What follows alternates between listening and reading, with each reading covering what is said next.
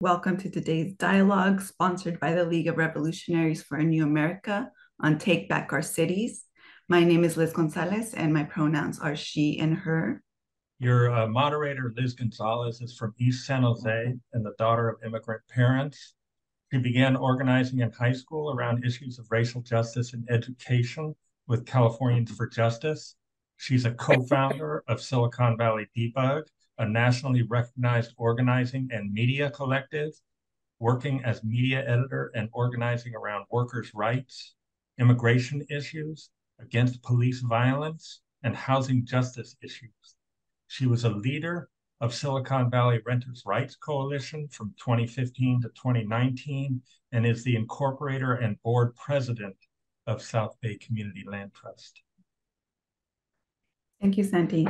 And my co-moderator for maybe the first hour, maybe more, is Sandy Perry. Sandy has been organizing side by side with tenants and unhoused people for 30 years in San Jose, California. He is currently a volunteer with CHAM Deliverance Ministry, the Affordable Housing Network, and the South Bay Community Land Trust. We encourage you to put your pronouns into your profile as a participant.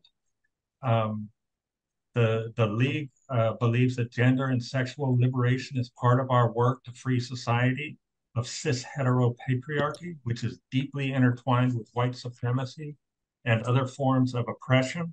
We also encourage all of you to post links in the chat to your campaigns, the struggles that you are involved in, or important organizations that you're part of, to allow us to be able to share in your work and in your wisdom.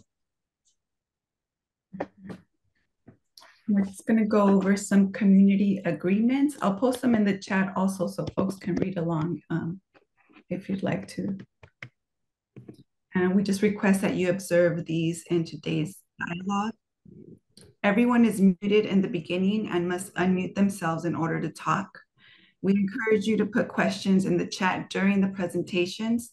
Panelists will have a chance to discuss them, time permitting. There will be an opportunity to ask verbal questions during our Q&As, but we request that if your internet connection might be bad, to please stick to the chat. Zoom etiquette is for us to remain muted when we're not talking, to keep the noise down. And in the spirit of political unity, please listen and practice respect and kindness, including in the chat. And please do your best to not mispronoun participants and make space for all voices. I was asked to do a land acknowledgement, and I'm speaking from San Jose, California, so I'll speak about our situation here in San Jose. The city of San Jose would like to recognize it is located on the ethno-historic territory of the ancestral and unceded land of the Tamien Ohlone speaking tribal groups of the greater Santa Clara Valley, which includes the lands of the Alsans, Matalans, and Paleños, whose tribal region was named after their powerful chief, Capitan Pala, and the two Mexican land grants located in the East Hills above San Jose, and who were intermarried with the direct ancestors of some of the lineages enrolled in the Muwekma Ohlone tribe of San Francisco Bay Area, who were missionized into Mission Santa Clara, San Jose, and San Francisco.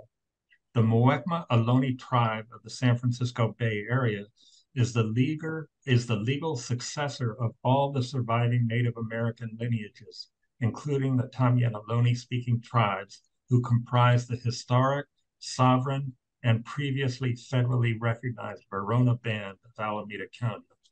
This land was and continues to be of great spiritual and historic importance to the Muwekma Ohlone tribe and other familial descendants of the Verona Band. I just wanted to add that it's important not to just acknowledge, but to commit to change the situation and to commit to fight for justice in the situation. And this means several things. One, it means being part of the land back movement, which I know people involved in community land trusts are part of that we take parcels of land away from corporations and restore them to the original owners the indigenous tribes. It also means taking land away from corporations who are using it for private property, for extraction, and for destruction of the earth, and giving it to the use of human beings for housing, for community gardens, for community agriculture, and for the use of communities all throughout the country. It's also important to deal with the situation of to support human beings and support people who are fighting against settler colonialism all over the world. And everyone is aware that that's happening most directly right now in Palestine, where I've always been a housing activist, and half the housing units in Gaza have already been completely destroyed. 1.5 million people have been uprooted and displaced. I think it took 5 years to uproot and displace 1.5 million people during the Vietnam War, and this has happened in only a little over a month. That 10 to 15,000 people have been murdered, many of them children, and I think as part of our acknowledgement, we have to commit to that situation will not continue, and that we will take steps to make sure that we'll tie our fight for justice with the fight for justice for everyone all around the world. Thank you so much, Cindy. Yeah, we're in a really heavy time. So folks, if you need to take a collective breath, and during this Zoom, please take care of your needs. If you need to go off camera, if you need to get water, just make sure you're taking care of yourself. I'm gonna take a breath. We're having this conversation at a really critical time. The League holds these dialogues to exchange ideas, inspire, and connect folks all across the country. Like Sandy said, we're in a really horrifying world moment, and we're seeing worldwide action and solidarity. Here at home, it's the same. And we're going to probably see one of the nastiest campaign periods we've seen in a long time. And the forces against us really work to immobilize us with fear. But everyday people, folks on this Zoom call, and the folks that we know, are organizing and beating back all the hate-filled sentiment and legislation that we're seeing. We're so hopeful with the wins at the state levels, the local levels, that shows the tremendous disconnect between the people and the folks in government that are supposed to represent us. And that's why we're so excited to have folks from all across the country, from different cities, to hear more about those local fights, to learn about the challenges and the victories. Well, thank you very much to everyone for spending a little part of your Saturday with us, and making us hopefully all better and more inspired by the time that we leave here today. Well, I'd like to introduce the first panelists this morning. We have Ethel Long Scott and Arlene Hipp, and they're speaking for the Laney College Poor People's Campaign in Oakland, California. And they're going to discuss its participation in the United Against Hate campaign sponsored by Community for Change. For nearly 50 years, Ethel Long Scott has been a grassroots community organizer, social issues advocate, political campaign strategist, and nonprofit director, primarily in the city of Oakland, California. She worked with labor, the housing insecure, Moms for Housing, the Oakland Renters Strike, and people fighting as essential workers in health justice for poor and disabled people. She is on a mission to increase social and economic justice and economic security, and works tirelessly to create opportunities for constructive social change where none seem to exist. She maintains a keen understanding of current public policy, media, and politics, and works cooperatively and effectively with all kinds of people across racial and class lines. Arlene Hipp is a resident of Oakland by way of Brooklyn, New York. She is also a member of Laney College Poor People's Campaign where I've had the pleasure of meeting her in some of our meetings. And she's a client member and secretary of Bay Area Legal Aid. She's an advisory board member of Bar High Bay Area Regional Health Initiative, Incorporated, a member of the East Bay Gray Panthers of Berkeley, and a member of EBHO, which is the East Bay Housing Organization, Regional Policy Committee. She lives at the intersection of housing, healthcare, economic, environmental justice, and civil rights issues. And this continues to motivate her to share information and educate her communities. She advocates for changes to all systems, policies, and laws that continue to cause harm. So welcome to Ethel and Arlene. Thank you, family. Just one little correction, and it's because I gave you the wrong name, but it is Care for Communities is the primary sponsor of the video that we'll be sharing with you shortly. Let me just say it's always good to be in the presence of other warriors for justice and economic security, to know that this is a small sampling of America that is clear that while these fascists might have a plan, we have a vision. And that is for our children, our grandchildren, and their children to be liberated and standing up and having a future that is not based on division and hate and cutthroat measures. So with that, friends, I got to say to you that the 2023 elections had tremendous lessons for us in Oakland and for workers and marginalized people everywhere for the 2024 presidential election. Take Back Our Cities is really timely because it's combining protest and voting to win our basic human needs. Arlene Hip and I are excited to be sharing with you part of our fall Laney College Poor People's Campaign teach-in, Oakland United Against Hate. It was a strategy session aimed at alerting the public to the danger we face from the billionaire right-wingers and exposing how they steal our rights and freedom by attacking Black elected women fighting for basic human needs. Today, we are weaving together the fight to defend democracy using voting and protest as central strategies to defend basic human needs, such as housing, education, healthcare, including reproductive freedom. Oakland has a proud history of fighting for Black, brown, and poor people, always with the idea of revolutionary transformation. This is also an opportunity to share the Poor People's Campaign, fight for a third Reconstruction and a moral revival in America. You will hear from fighters active in the Care for Community, Community Ready Corps, and Moms for Housing. The first presenters you will be hearing are also trainers. They are Nicole Dean and Dominique Walker, and they will be the narrators of this segment. Dominique Walker is the founder of one of the founders of Moms for Housing, along with our own Carol Fife, who is now a councilwoman. Thank you. This is a training about Oakland's role in the fight against the right.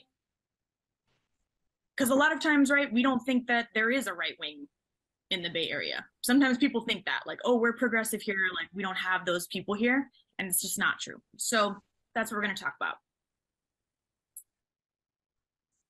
The Bay Area is a place of international political significance.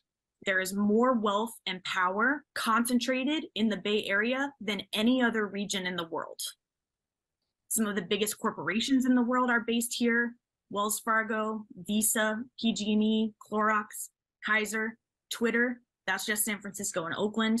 We've also got Chevron, which is the second largest oil company in the world. That's located in Contra Costa County. Plus, the Bay is home to Silicon Valley, which houses like Apple, Google, Facebook, all the things. California has more billionaires than any other state, 186 of them to be exact, and 116 of those billionaires live here in the Bay Area. The Port of Oakland is the primary ocean gateway for international cargo in Northern California. It's a major hub for international commerce. And UC Berkeley is widely regarded to be one of the top public universities in the world. And it is a place that educates a lot of the people who go on to become these billionaires and governors and judges and senators. So there's a lot going on. And all of this stuff that's going on, the cities, San Francisco, Oakland, the corporations, the billionaires, the port, the university, all that exists on stolen land as the result of a genocide against the Ohlone, the Ramaytush, and other indigenous people. The political, economic, and social systems in the Bay Area are predatory white nationalist systems. So I want to make that clear. That's like the political assumption that we're starting from here. And the history of the Bay Area, while it is a history of racist and capitalist oppression, it is also a history of radical resistance. The Bay Area historically has been the birthplace and a hotspot of militant movements for racial and gender justice, anti-war, anti-imperialism, and anti-capitalism. And of course, most notably, Oakland is the birthplace of the Black Panther Party for self-defense. Because of the strength of these resistance movements, we have the most progressive, the leftist city, county, and state governments with the most robust social safety net. It's not enough, it's not good enough, but the Bay Area basically creates the progressive ceiling for policies nationwide. So for example, when the pandemic hit, the Oakland City Council passed the strongest eviction moratorium in the country. Oakland sets the standard for the strongest protections that tenants can get. And because we set that standard here, the National Association of Realtors spends big money to fight pro-tenant candidates in local elections. Like they spent $1 million on the Berkeley Rent Board election in 2020 to try to stop Dominique from getting elected, which they failed to do. They basically just threw $1 million down the drain, trying to stop her and her slate. But they're doing that for a reason. They're a national landlord real estate lobby, and like what happens in Berkeley and Oakland is very, very important to them. So the right wing understands the significance of the Bay Area, and we can see that in how the right wing organizes here and how the Bay Area fits into their strategy as they contest for power nationally. The alt-right tried to take power in Berkeley in 2017. And in the last few years, there's been a major national right wing focus on San Francisco with successful recalls of a progressive district attorney and the school board. And this is a screen cap from Ron DeSantis, who sucks and is running for president. He traveled to San Francisco to film his campaign ad. That's for a reason. His campaign ad focused on homelessness in San Francisco. And that's important because basically hating on homeless people is playing a more and more central role in the authoritarian rights recruitment efforts. So it's similar to like how the alt-right used misogyny, like the hatred of women. They use that to attract lonely, alienated young men into the alt-right. So now they're strategically exploiting people's frustrations and fears about growing homelessness to create a pipeline into extreme right-wing ideology. I'm going to explain how and why they do that. It's a convenient issue for the right because Black people, queer and trans people, and disabled people, all groups that experience structural oppression in the status quo system, are disproportionately represented in the unsheltered population. And those are the groups of people that the right hates. So this is how the pipeline for the right wing has developed this dominant narrative about homelessness. On the left here, you see Chris Rufo, who is a senior fellow at the Manhattan Institute for Policy Research, which is a conservative think tank with a $15.7 million annual budget. The Manhattan Institute is a major right-wing institution. It's what brought us Reaganomics, the broken windows policing theory, and the Ferguson effect, the idea that crime spikes as a direct result of anti-police sentiment. The Manhattan Institute sponsors thought leaders like Chris Rufo to promote the narrative that, quote, homelessness is a human problem, not a housing problem. That housing first and harm reduction are failed policies, and that, quote, the solution to homelessness is to enforce public order. That's their narrative. After building a career on this anti-homeless narrative, Chris Rufo has gone on to link discussions of LGBTQ issues in schools to grooming He's like one of the main proponents of that whole thing. And he's become a major promoter of the anti-critical race theory hysteria all over the country. So then we go to Joe Lonsdale, who has amassed a $425 million personal fortune as a co-founder of Palantir, a surveillance tech company used by ICE and the Department of Defense.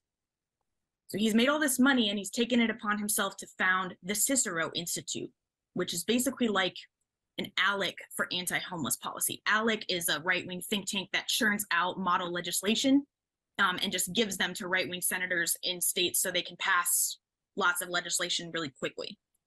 The Cicero Institute pushes legislation that criminalizes people for sleeping outdoors, that discourages public funding for permanent supportive housing. So far, this, quote, reducing street homelessness legislation has been introduced in the state legislatures of Georgia, Texas, Arizona, Missouri, Oklahoma, Wisconsin, and Tennessee. The organization that wrote that legislation is here in the Bay Area. Last year, Cicero funded a short documentary called Homelessness, the Reality and the Solution for Prager University. Huge YouTube platform that has been reaching over 1/3 of US residents with its short video content since 2018. Prager University is funded by Christian nationalist GOP mega donors with ties to the fossil fuel industry. And the Southern Poverty Law Center describes Prager University as, quote, connecting conservative media consumers to the dark corners of the extreme right. So this documentary featured several San Francisco-based independent journalists. They're not independent, they're on the payroll of these Christian nationalists. And it promotes the narrative that the primary drivers of homelessness are drug addiction and mental illness and personal failing. So that's the pipeline. It goes from the Manhattan Institute to the pundits, to the policy organizations, to the online propaganda platforms, and then it goes to mainstream media like Fox News. And this national narrative is effectively pushing the San Francisco government to the right. The mayor, several supervisors, and even the governor are now appealing to the right-wing Supreme Court to empower the San Francisco city government to shut down encampments and criminalize homeless people. Like, they're winning in San Francisco. And now I'll pass it to Dominique. Oakland is the hard target. Unlike Frisco, Oakland has been trending left instead of right since 2020. In 2020, Oakland housing justice organizer Carol Fife was elected to Oakland City Council. Last year, moderately progressive Shane Tao beat right-wing neoliberal Lauren Taylor in the mayor's race, and Pamela Price won a district attorney's seat, running on a platform of ending youth incarceration and holding police officers accountable for misconduct. Governance in Oakland has moved significantly to the left in the last 3 years. The right is investing in attacking and trying to break the progressive movement in Oakland. That's why we need to continue to escalate our organizing and to build on the wins we've gotten so far, rather than resting on our laurels. Okay, Nicole. We saw in San Francisco how these right-wing institutions like the Manhattan Institute and Prager University work to create this dominant narrative about homelessness to change the politics. We see how once the right establishes a dominant narrative, the moderate and liberal Democrats start to cater to that narrative, and they're really following the leadership of right-wing fascists. Anybody heard the phrase, like, if you scratch a liberal, you'll get a fascist bleeds? That's kind of what we see. So what we're saying is, like, narratives are a form of power. Establishing the dominant narrative is a big part of every political fight. It's an important form of power that sets the stage and cuts the terrain that we have to struggle on. Narratives can connect and mobilize people or isolate and divide people. It can uphold power relationships or it can challenge power relationships.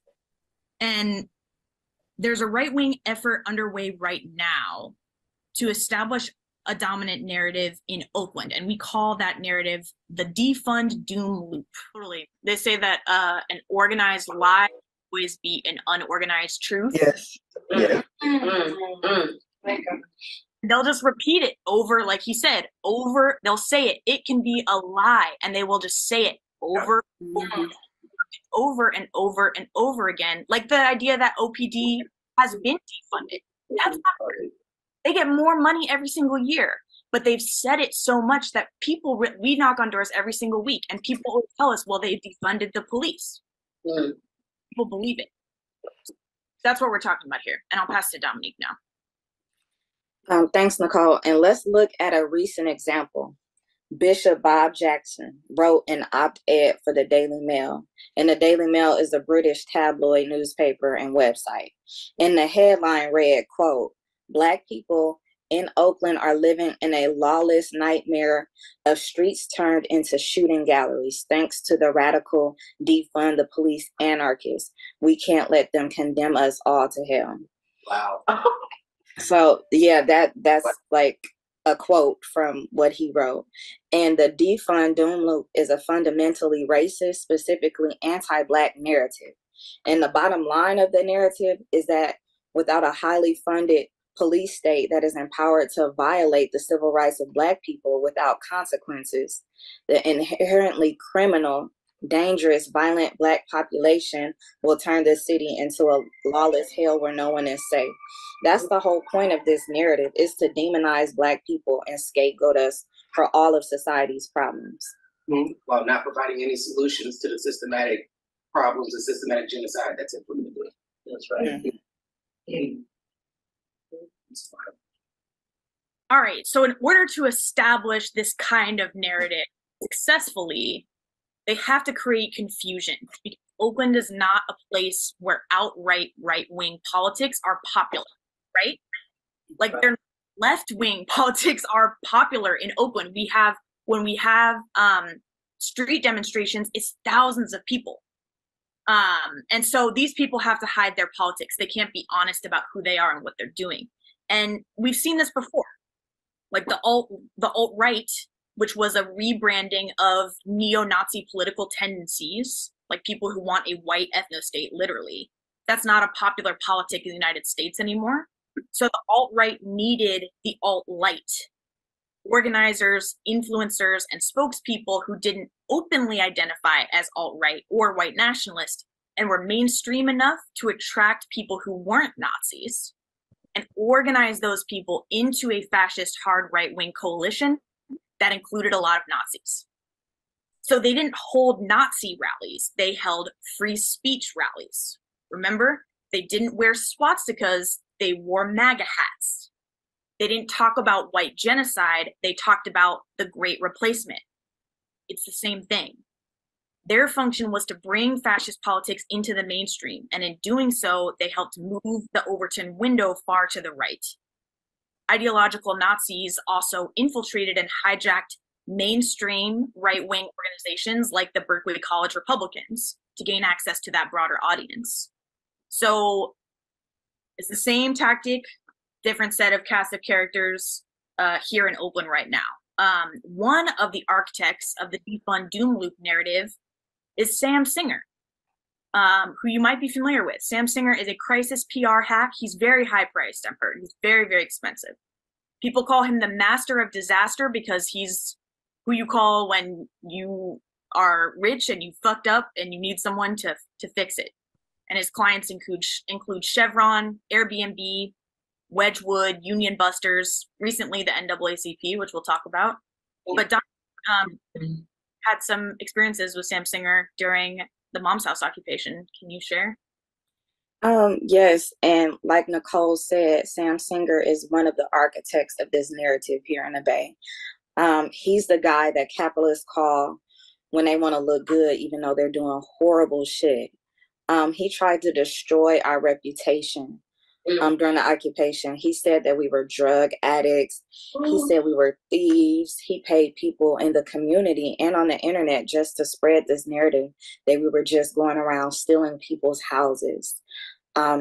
He said that Wedgwood was sympathetic to our case, but he painted us as thieves and terrorists and painted this billion-dollar corporation as the victim. He also tried to turn the public against us, but it failed because we stuck to our messaging and we out-organized him. Right on. So, sisters, I'm getting the time yank. Get through a little bit. If when I think we started. What did you just say? I heard we have about 2 minutes we could spare, but 2 minutes. Dos minutos. All right, I think we started, but I just want to get where we're going. So, yes. Is anyone here familiar with the organization Neighbors Together? You may have seen their lawn signs that say, "Even the power of neighbors to create a safe, livable city." It sounds good, right? So just like the alt-right and the alt-light coalition used the issue of free speech to create that confusion and divide liberals and leftists, Neighbors Together uses this kind of language like solidarity and solutions, safe, livable city, we have a food garden. It's a political cover as they work to attack progressives and advance a law and order agenda. Because this is a right-wing astroturf organization that promotes this defund doom loop narrative and is working to get the city to crack down on homelessness. And this group recently held a rally in East Oakland. You may have heard about it. It was on September 9th. Neighbors Together hosted this rally, and they brought right-wingers to speak at this rally. One of those people, I'll try to go real quickly. This is Mary Thoreau. She's a Republican Party donor, and she's the chairman, CEO of the Independent Institute, which is one of these right-wing think tanks. They fund right-wing things, like this book, The Diversity Myth, which was used by the alt-right to organize on college campuses. And this lady isn't just right-wing, she's actually right-wing royalty. Her father was a close associate of Ronald Reagan. He was the founder of the National Center for Privatization. And so that's the kind of people that Neighbors Together Oakland is bringing. They also bring people like this, Jared Klickstein, who is a Texas-based activist, and he is Fox News's go-to Skid Row expert. And I want to show you, after benefiting from Jared Klickstein's expertise on what it's like to be homeless, this is what Fox News has to say about homelessness. They say, homelessness is not about affordable housing. Wow. It's drug addicts who want to wander around and live in tents on the sidewalk. Wow. Antisocial behavior. You can't subsidize antisocial behavior. You have to stigmatize it. You can't celebrate people with purple hair, with nose rings. What the hell? Who are dressed like trash and make them negative heroes. These are people who have failed at life and they're on their deathbed. And if we're not honest about it, we're never going to fix this problem. That's what he's called blaming. Wow. So, Wow. Like, if you have ever experienced homelessness, if you're experiencing homelessness right now, you have got to like speak up and get with an organization where like you tell your story, because they are trying to tell your story. And there are people who've had the experience of being homelessness that are happy to take a check from these right wingers and use these talking points and push agendas that are going to make housing even more affordable for everybody. So that's really why we're here today. And I want to give Dominique a chance to finish her part, and then I'll tell you how you can get involved in what we're doing, and we'll wrap it up. You are right. We started a bit late, so we apologize for that. We're working on it. Okay, Dominique, come on. Okay, I'm sorry. Can y'all hear me? Yes. I just wanted to also talk about how the right wing is putting Black faces on their messaging. It's important for us to know like what's going on. Like the Oakland branch of the NAACP is calling for a massive increase in funding for harsher punishment for youth caught up in the underground economy, and the NAACP's national platform on ending mass incarceration. And this is something that folks like Loren Taylor and Seneca Scott, they both ran against Shane Tao for mayor. I just want folks to know that when folks look at us, look like us, they might not necessarily be for us, and to be very conscious of that. And I know we're out of time and I can go into a lot of detail, but yeah, just wanted to let folks know to be conscious of that as you're organizing. Everybody that looks like us doesn't have our community's best interests at hand. Wow. Yes. That is so true. What we've shown you, hopefully, is that the pro-fascist right, they have a coordinated strategy. They have pipelines for funneling money.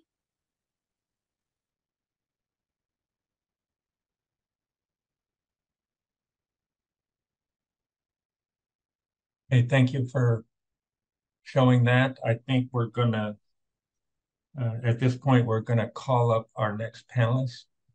I'm going to introduce Tim Noonan.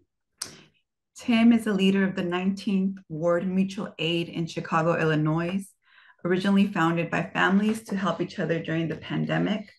19th Ward Mutual Aid has been instrumental in the response to the crisis of asylum seekers shipped to Chicago by Texas Governor Abbott. Mutual Aid, which also calls itself Neighbors Helping Neighbors, has also been on the front line addressing Chicago's homelessness issue that is affecting all kinds of people, regardless of color or immigration status.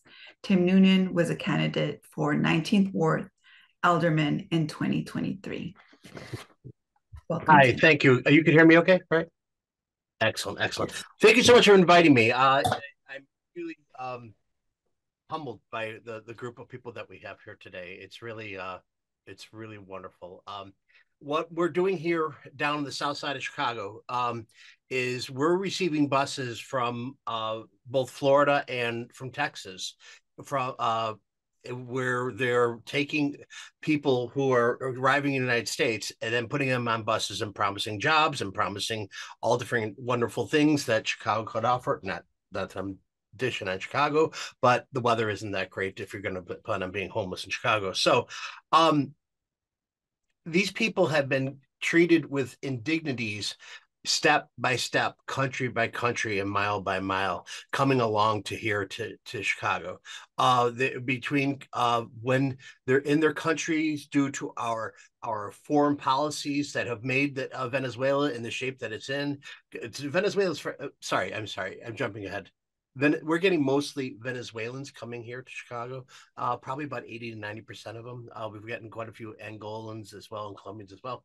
But we're seeing a large influx of people from Venezuela coming here to Chicago. And we know that how the United States has their policies in regards to Venezuela is causing their economy to collapse. And then there is also political issues as well, that the economy is having a really difficult time sustaining itself. So just like anything else, just like any other country, they're going to move to a place where they could find a brighter future for their families. No one's leaving the country of origin by choice. You know, my parents are both from Ireland. My dad liked to say, if you could eat the scenery, you'd be doing pretty good, but you can't. So many of them are having the hard conversation of saying, you know, that we don't have a future here. Meaning you these young people who are making these travels do not have a future here in this country, and you need to find it elsewhere. And they make an arduous journey, risking life and limb and their financial savings to be able to make it to the United States. And they're being exploited by gangs through the Darien Gap. They're being exploited in every single country they get to, only to come to the land of the free, and then being greeted by the Texas with promises of being able to come to Chicago and being able to kind of make a brighter future. So we get people coming hungry and arriving here in Chicago. And well, as a mutual aid group, we do call each other's neighbors helping neighbors. And these are our newest neighbors. They've come to our community. We are obligated as humans to be able to greet them, and try to restore dignity that has been stripped away from them. And where I believe that is a revolutionary act to be able to try to restore dignity, because restoring dignity is also giving them a voice. And by giving them a voice is allowing them to speak and to be able to be heard. And that is very revolutionary, because there are powers that be are trying to say, shut up, be quiet, go away, have your tent under the expressway, have your set up your tarps across the street in a park or something like that. So they're trying to be put in a box, and then they put the box away. They're not trying to solve the issues here. When it very much in a Chicago fashion is they try to separate groups. We're having a lot of the African-American communities who are saying, what about us? How come we've been asking for these resources and we've been denied, and now we have these migrants coming in, and now you say they're open. So they're building this tension between groups, and it is just so, and it allows the politicians to take a step aside and say, look at them fight with each other.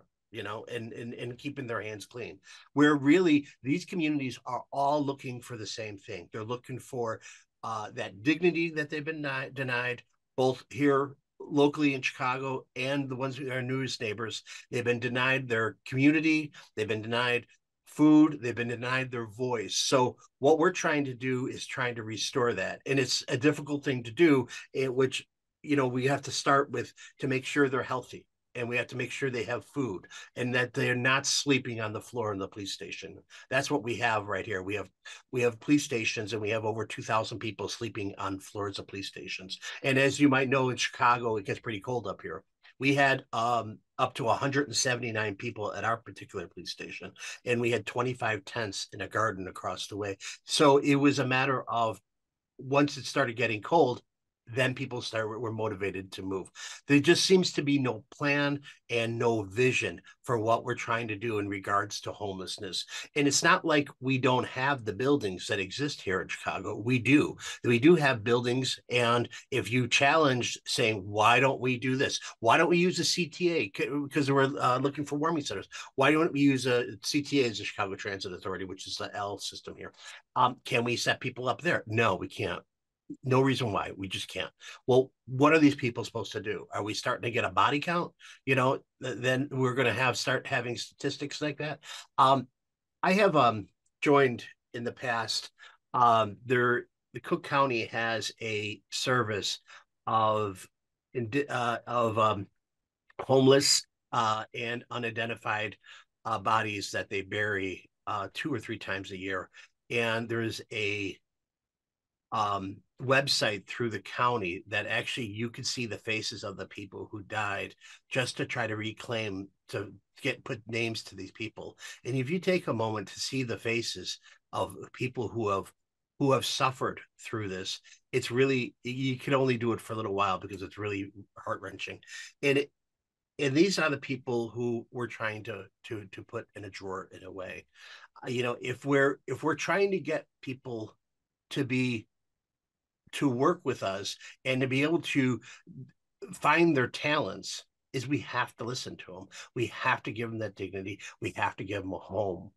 And home is where they set up roots and be able to move on, and then be able to register the kids in school, and then be able to flourish as a community. So years, Chicago has lost a lot of people out of the city due to a mayor who closed nearly 50 schools here in Chicago.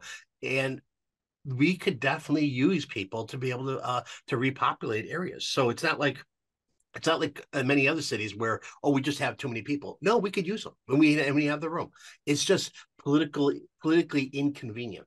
And then with adding in these tensions, our community members are saying, no, not in our backyard, because you know what, you didn't help us before. How do you know why are you not, apparently aren't going to help us now? And where the city likes to do is they like to put these camps, they're doing these things called a tent a base camp, they call them, and they're what they are is internment camps that you would remember that for World War II, and they're putting them in underserved neighborhoods, and these are just adding more pressure to a neighborhood who's already been devastated from years and years of disinvestment. So it's not right. It's not.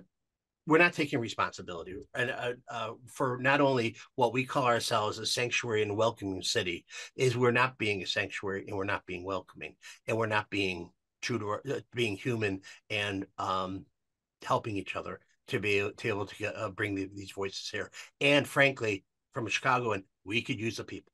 So, and these are young families who are.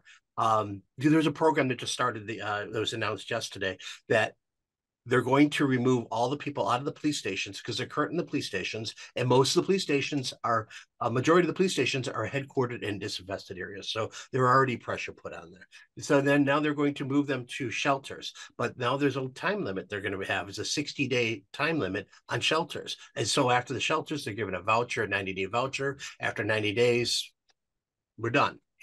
And there are many people we have had, and mind you, many of these people want to work, so it's not that there's an issue, but the mental health issues, the physical health issues, the even not only in the journey here, but when they got here, there has been reports of physical abuse and mental abuse when they got here. So by restoring dignity, and that includes a home and being able to be listened to and a job and to be able to vote are really what we're looking to do to bring people together. So if there's anything we could do, we try to stand by our message of neighbors helping neighbors, because that's what we're trying to do to accomplish our community. Because if we have somebody, we need to have an inclusive community. Otherwise, it's not a community at all. There's no community of have and have nots. It's got to be all or nothing. And that's what we're trying to accomplish. And what we may change the term of what a neighbor might be. It might be across the city, but what we do is we share our resources with other neighbors just to make sure that we are able to all work together as a community, because through these times, we all need to work together to be able to move forward. And factions and fighting just only help only help the people in power and politicians. So, so that's anything that we were hoping to get more out of the political situation with our mayor and everything, but it's been really kind of difficult to see, and I'm sure he's having a difficult time navigating a very entrenched machine, but it's been really kind of hard to see where this they're taking a page from New York's mayor about how their policy about keeping migrants and asylum seekers here in the shortened time frame. So it's not restoring dignity. It's not giving them a voice. So yes. So sorry, I'm just kind of reading in funding sources. Somebody had just asked, what we been doing has been just the community. We've been asking we just ask people, oftentimes people come to us and say, what do you need? So we have a church that is full, a basement that's completely full with clothes. We have full-time people just going through clothes. And we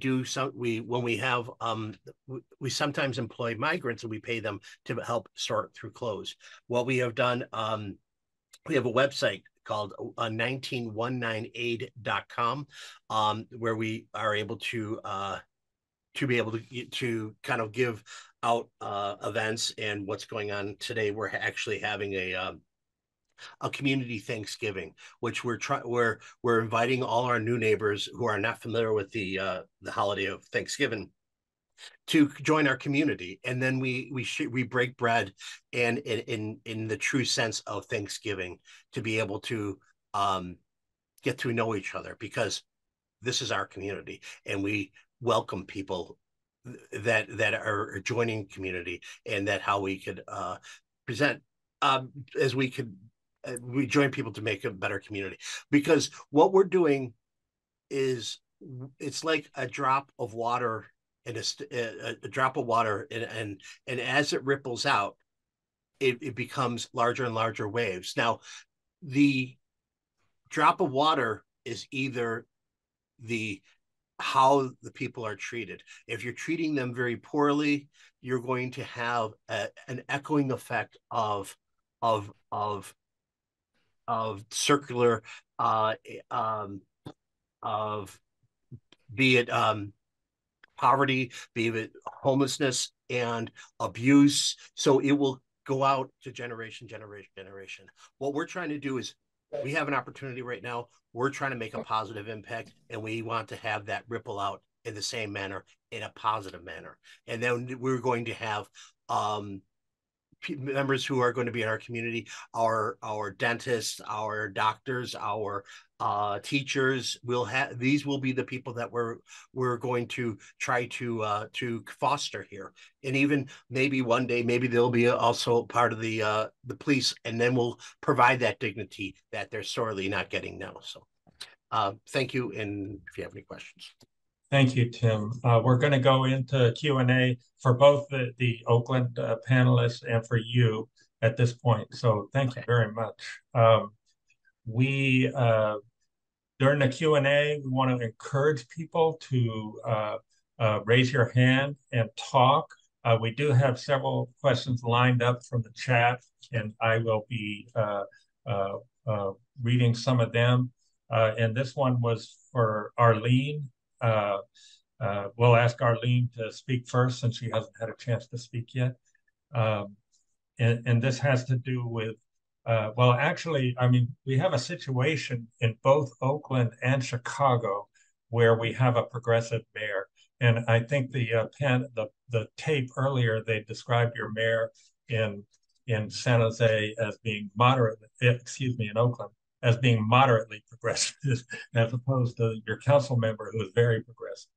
But what difference does it make having a mayor like that in power? And I guess after you answer from Oakland, you can answer to Tim, because that's what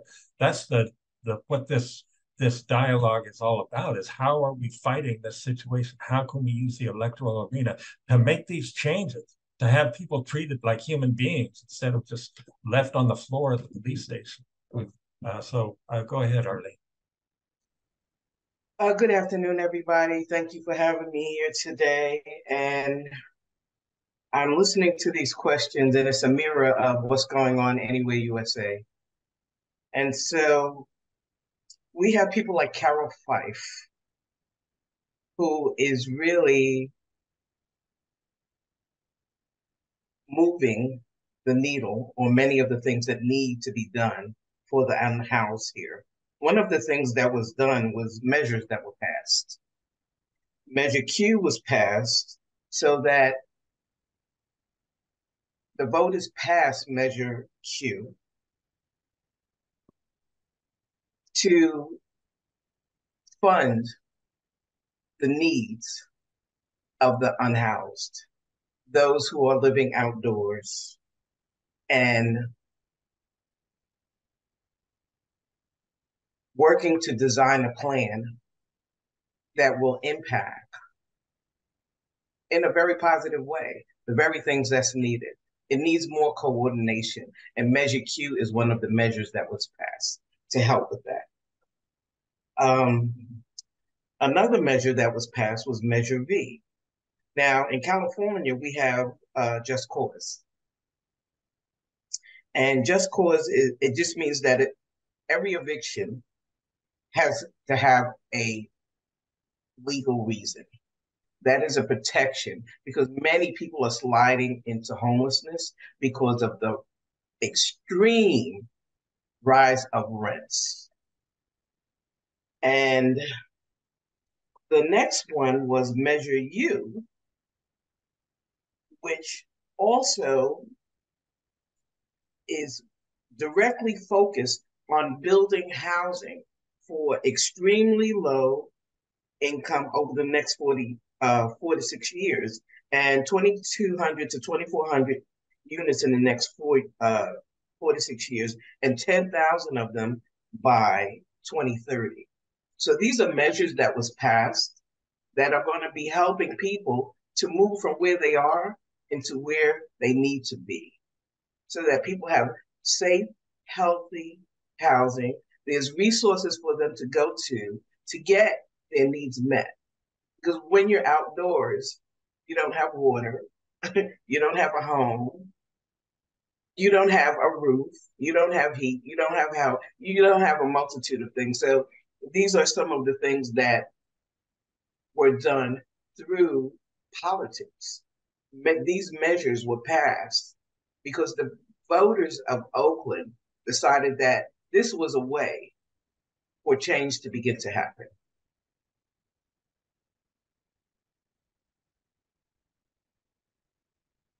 Thank you. Tim, do you have anything to add? I mean, what you touched on it briefly, but we had these huge revolutionary campaigns to elect these mayors, and how can we take advantage of that to make our lives better?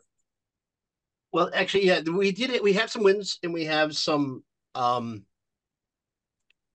challenges. Let's put it that way. There is a program called Bring Chicago Home. It was for homelessness here in Chicago. There was 65,000 homeless, and 20,000 of them are children. On November 8th, there was an agreement that it's going to be put to a referendum. So that's what you thought that is a win, is that it's now going to go to the people. And how it's paid for or funded by is through a real estate tax, and the real estate tax is for homes that are over I think $1 million or something like that. So that is where the money will be funded for these wraparound services. So there is a win. Myself, I think that when Mayor Johnson, Brandon Johnson is the Chicago's mayor, when he was running against Paul Vallis back, and when they knew they were going head to head on March 1st, the biggest issue was going to be the refugee crisis here in Chicago. They should have started planning then, and then rather than wait until you're inaugurated, there should have been a plan that when he was inaugurated, that it should have started going seamlessly forward then. But it seemed that wasn't the case. So there was a lot of catch up going on. This recent development in regards to these timeframes is disappointing. There has been some caveats that have been put together. So we don't know if these caveats are going to be, if they're going to be a regular thing, that are they actually going to get removed from shelters, and what are the circumstances where somebody could not actually leave the shelter? Because we have a lot of medical issues that we're dealing with, a lot of our asylum seekers. So from the standpoint of homelessness, there's some wins and some losses, but yet I think we could do a lot more. And maybe that is the revolutionary in me, and I guess why can't we do more? There's enough here to be done. And the politics of trying to find out where the right place to put a base camp, or wherever, or where to house people, and that seems to they take the political realities seem to be more important than the actual realities on the streets, which is disappointing. But yeah, I'm not haven't given up on Mayor Johnson. It's just I'm hoping to see more, and I understand that he's very deliberate in his choices. So I'm hoping that things will kind of gel more together as time goes on. Can I just one of the things I think Take Back Our Cities was a part of what came out of you all's campaign there in Chicago, and it's something that some of us here in Oakland have said we need to take back our cities campaign in every city across America, because the kinds of priorities that we're talking about in this room wouldn't have, it rejects the idea that there's scarcity. We have billions that our country is sending to pay for wars, and those resources can and could be directed towards the people who are suffering here. And we'll talk later. I want to make sure we get some of the other questions that were on the stack. But I think that trying to make sure we see what do we think can be replicated in this about both protests and voting, and encouraging folks to be involved from that standpoint. Thank you. Should we go to Desiree? Thank you for waiting patiently.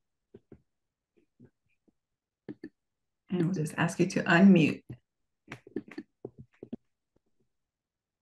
Hi, thank you, everyone. Thank you for this opportunity to have a little bit of your time here. Hello, especially out to Ethel and the comrades there. I jumped on late, but I got enough of, I was listening, and this is like one of the greatest things I would love to speak on is that I really feel that we need to start focusing on the federal dollars, federal government, and through Title VI. I'm going to pick on West Sacramento because that's the latest information I've gotten on this topic. When I asked the city of West Sacramento what they were doing about the unhoused and how much of the goal, the percentage of money of the development plan for building new apartments and complexes, how much of that was federal money? Because they take out federal loans to build these large complexes on the basis that there's a goal attached and that they're going to meet that goal by giving that percentage of that housing to low income or immigrants. And they told me specifically that when the previous mayor who was there, who I believe it was Cabalden, through his, when he was the mayor of that city, I believe, it's my opinion, okay, you have to research this, he allowed a buyback on that goal, which is happening all over the state and the nation. That means that when a developer builds 2,000 apartments, and let's say 200 of those apartments go to disadvantaged families, the city is allowing the developer and the middleman to buy back that goal. And when they buy it back, that means that they are renting those 200 apartments out for often the same amount of rent or a little bit higher. So they're excluding those who are disadvantaged. That is discrimination. And we need to start, I believe, looking into Title VI and the federal law to say, if you're using 1 penny of federal dollars and you're using this to build these apartments, you are not allowed this buyback. Anyone who is doing this is equivalent to taking Geo and Civic Corps money, like Bill Dodd, our senator in Yolo County, who took Geo and Civic Corps money and refused to give it back. That's his way of saying, I'm okay with brown people, indigenous peoples, children in dog kennels and cages. Mm-hmm. And this is the same thing.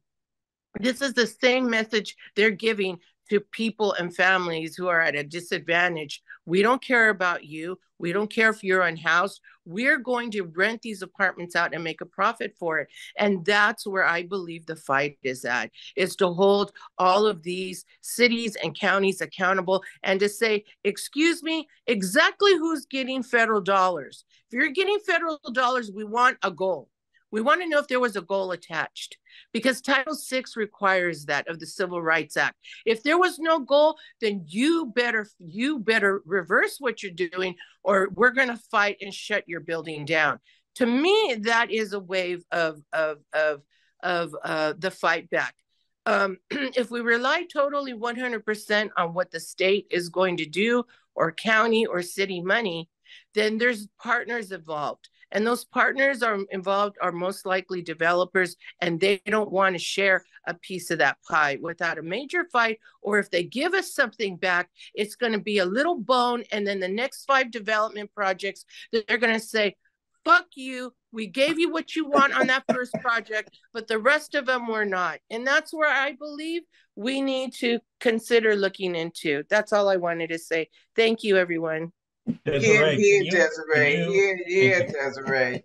Yes, that's why in Alameda County and Contra Costa County, market rate is built 1 unit of extremely low income to 5 units of market rate is being built. And there is no oversight, no accountability going on. And they're just going along, like Desiree said. Okay, I'm going to stop. I had a question that was in the chat. Can you, Arlene or Desiree, or one of you describe what is the Section 6, what that refers to? Title 6, excuse me. Okay, Title 6 of the Civil Rights Act explicitly it states that there cannot be any disadvantage, any racism, discrimination, and this involves economic disadvantage as well. When I was a civil rights specialist, I had to go into communities and I had to have forums with the communities to inform them what project was coming in the future. I had to identify what cultural people who were impacted, what their language was, what their economic situation was, what needs they needed. And if I could not come up with a solution with them based on what the community wanted, then we were in violation of Title 6 of the Civil Rights Act, Title 6. And this is not being implemented like it used to be in the 80s. In the 90s, they started questioning whether Title 6 was appropriate. And some argued, I believe Becky said it was discriminative, but in court, the government won, and Title 6 does exist. However, somewhere in the 90s, it was washed out. It wasn't focused on as much. And I believe because what happened is that a lot of NGO money was filtered into our communities. And remember, NGO money is really bones, saying, here's some money, go do something good with it, but don't cross the lines. And you do what we say. And if you don't, then we're going to pull your money, but we're going to give you everything you want. So now we're calm. The waters are calm. But if you pull all that NGO money, you're going to find how angry people get in the community real quick. So the question is in order to remove that Band-Aid, we have to start looking at, in my opinion, when it comes to unhealth, the Title 6. Title 6 of the Civil Rights Act. Okay. I so agree with you. Wow. You know, you look at the housing elements and RENA, regional housing, needs assessment, all of these things that the government is saying that we need to do, but it is not attached to anything that's going to actually make changes to people who actually need it. And that's why we have to obviously come together. I know we've got a few hands in the, we got a few great questions or comments. I know you guys are probably also trying to pull them in, because what we've been addressing is the underlying issue here that Tim raised, is the real estate industry set up for making profit, not providing housing.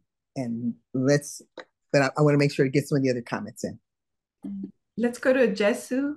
I know Thank you. No, and you know, you were talking about, I went in so hopeful with Mayor Johnson and fought like a motherfucker in his campaign. And we also have the right alders in these committees, which during Lori Lightfoot, they didn't have any hearings, or if they had hearings, nothing happened, right? So we have the right kind of socialist and progressive alders. I think one thing that Oakland has done well is have that progressive tax that's supporting your efforts. And we don't have that. Supposedly, I don't even know how many millions of dollars we're in debt now, allegedly. But Tim, this is a question for you, brother, because I know you know the information. Tell them how much money they're paying these contractors, at least one of them, to build these 10 cities. Because my thing, this is some patent BS. Because if they can spend millions of dollars to put them in military tents, you can do something better, right? Yeah, they're the last. There's millions of dollars. There's $29 million went into the last round for there's two groups one called Favorites and another one called OEMC.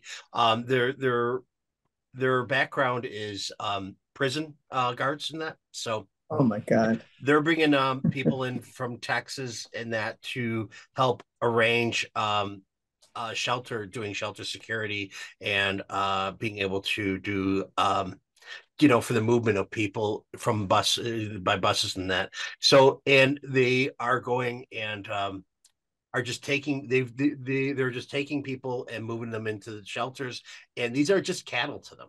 Well, they're not actually people. So no. So there's millions and millions of dollars being spent on another degree of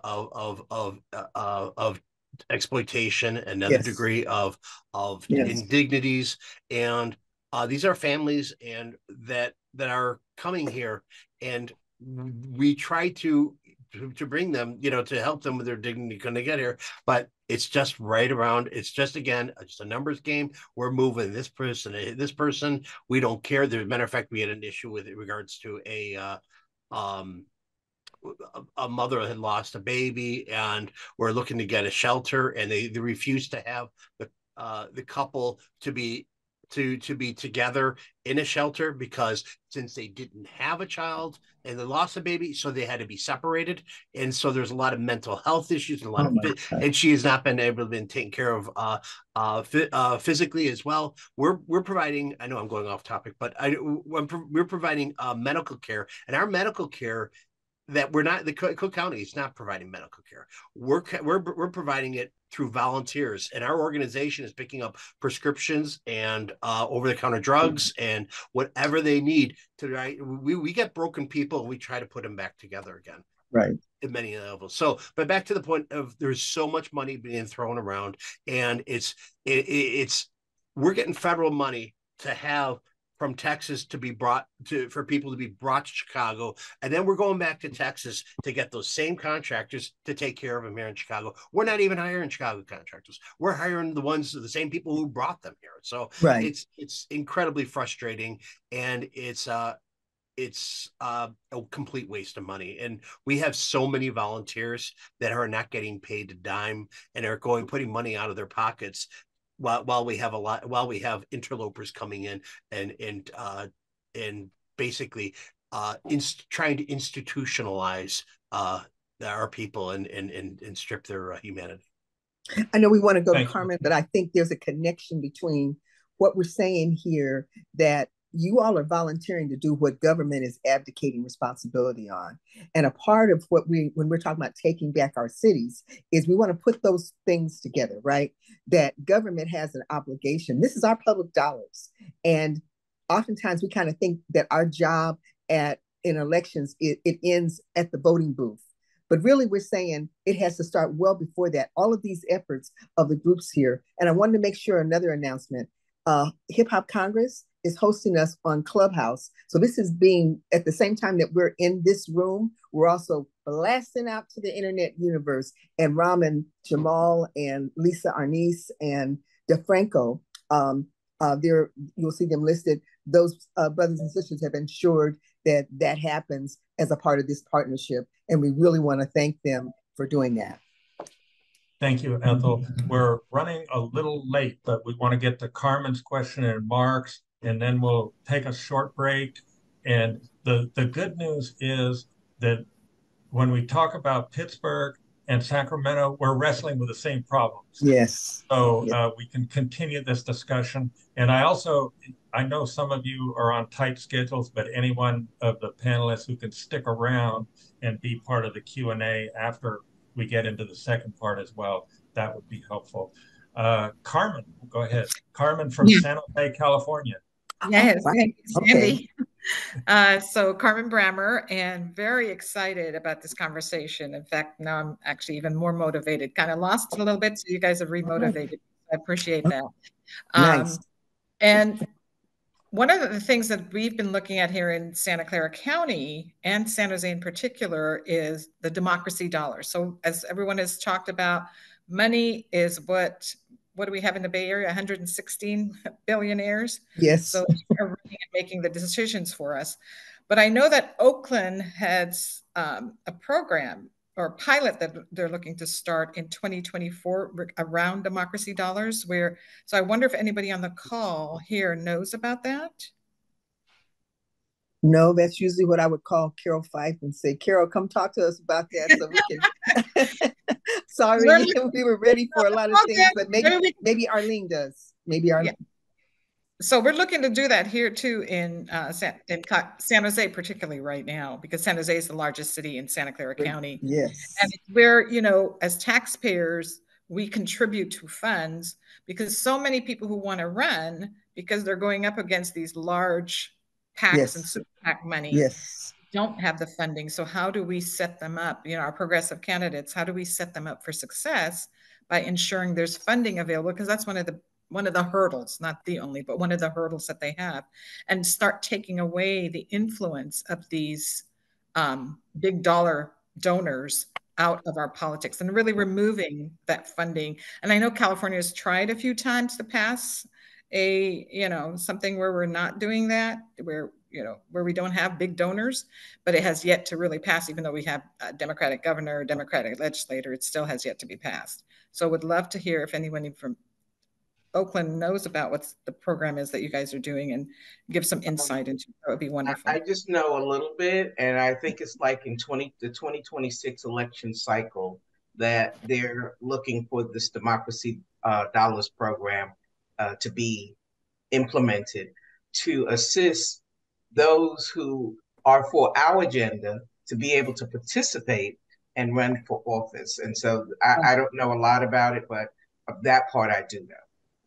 So maybe is there someone I can connect with after the call? Because it'd be great to get information so that we don't have to, this way at least we don't have to reinvent the wheel. If you guys have already done it, learn from you and develop some best practices. The Poor People's Campaign. We'll hook you up with our Oakland panelists after the meeting. Thank you. Thank you.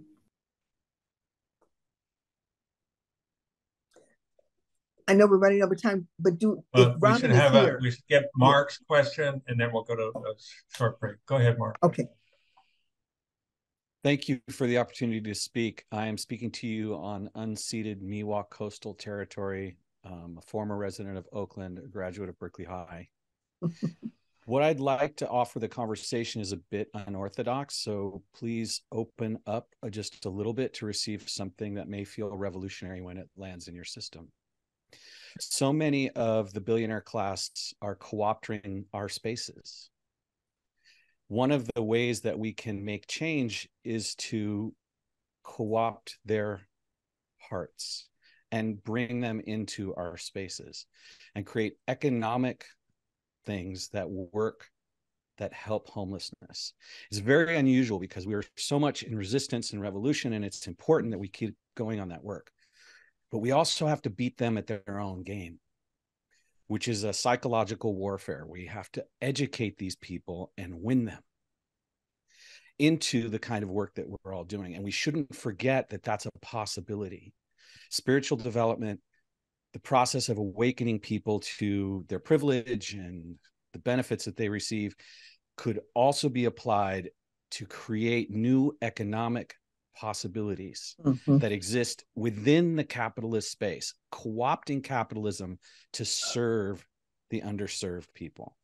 That's my offering, and I recognize that it is a bit unorthodox, and I'm grateful for the opportunity to speak into this space. Thank you.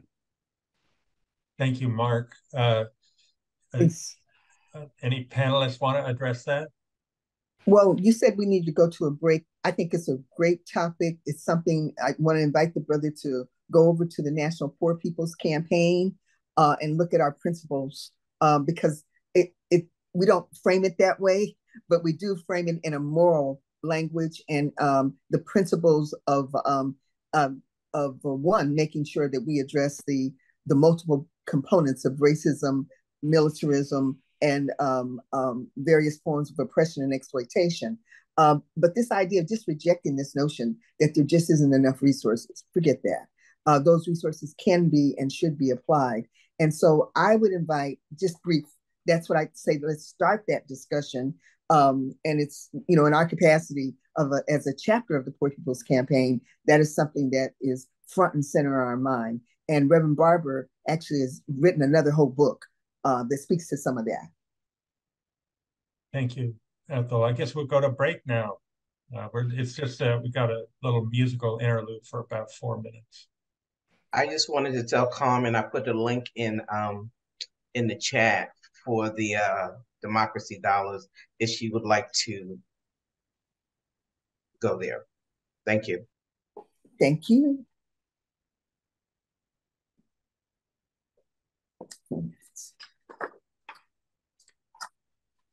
Ceasefire now. Ceasefire now. Ceasefire now.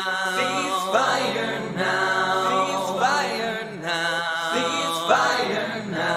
Ceasefire now. Ceasefire now. No more genocide. No more genocide. No more genocide. No more genocide. No more genocide. No more genocide. No more genocide. Not in our name. Not in our name. Not in our name. Not in our name. Not in our name. Not in our name. Not in our name. Not in our name. Let Gaza live. Let Gaza live. Let Gaza live. Let Gaza live. Let Gaza live. Let Gaza live. Let Gaza live. Let Gaza live. Free Palestine. Free Palestine. Free Palestine. Free Palestine. Free Palestine. Free Palestine. Free Palestine. Free Palestine. Lo Yisago. Lo Yisago. El Goyhere. El Goyhere. Lo Yilmedu. Lo Yilmedu. Od Milchama. Od Milchama. Nation shall not. Nation shall not. Lift up their sword. Lift up their sword. Nor shall they learn. Nor shall they learn. War anymore. War anymore. Ceasefire now. Ceasefire now. Ceasefire now. Ceasefire now. Ceasefire now. Ceasefire now. Ceasefire now. Ceasefire now. If I am now.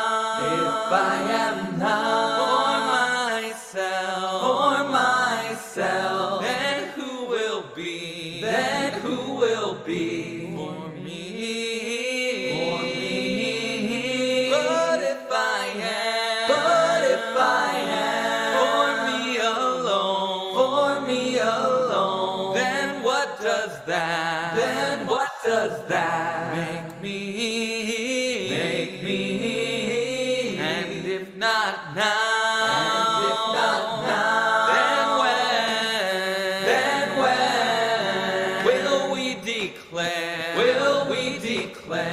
Never again. Never again. Never again. Never again. Never again. Never again. Never again. Never again. Never again. Never again. For anyone. For anyone. For anyone. For anyone. For anyone.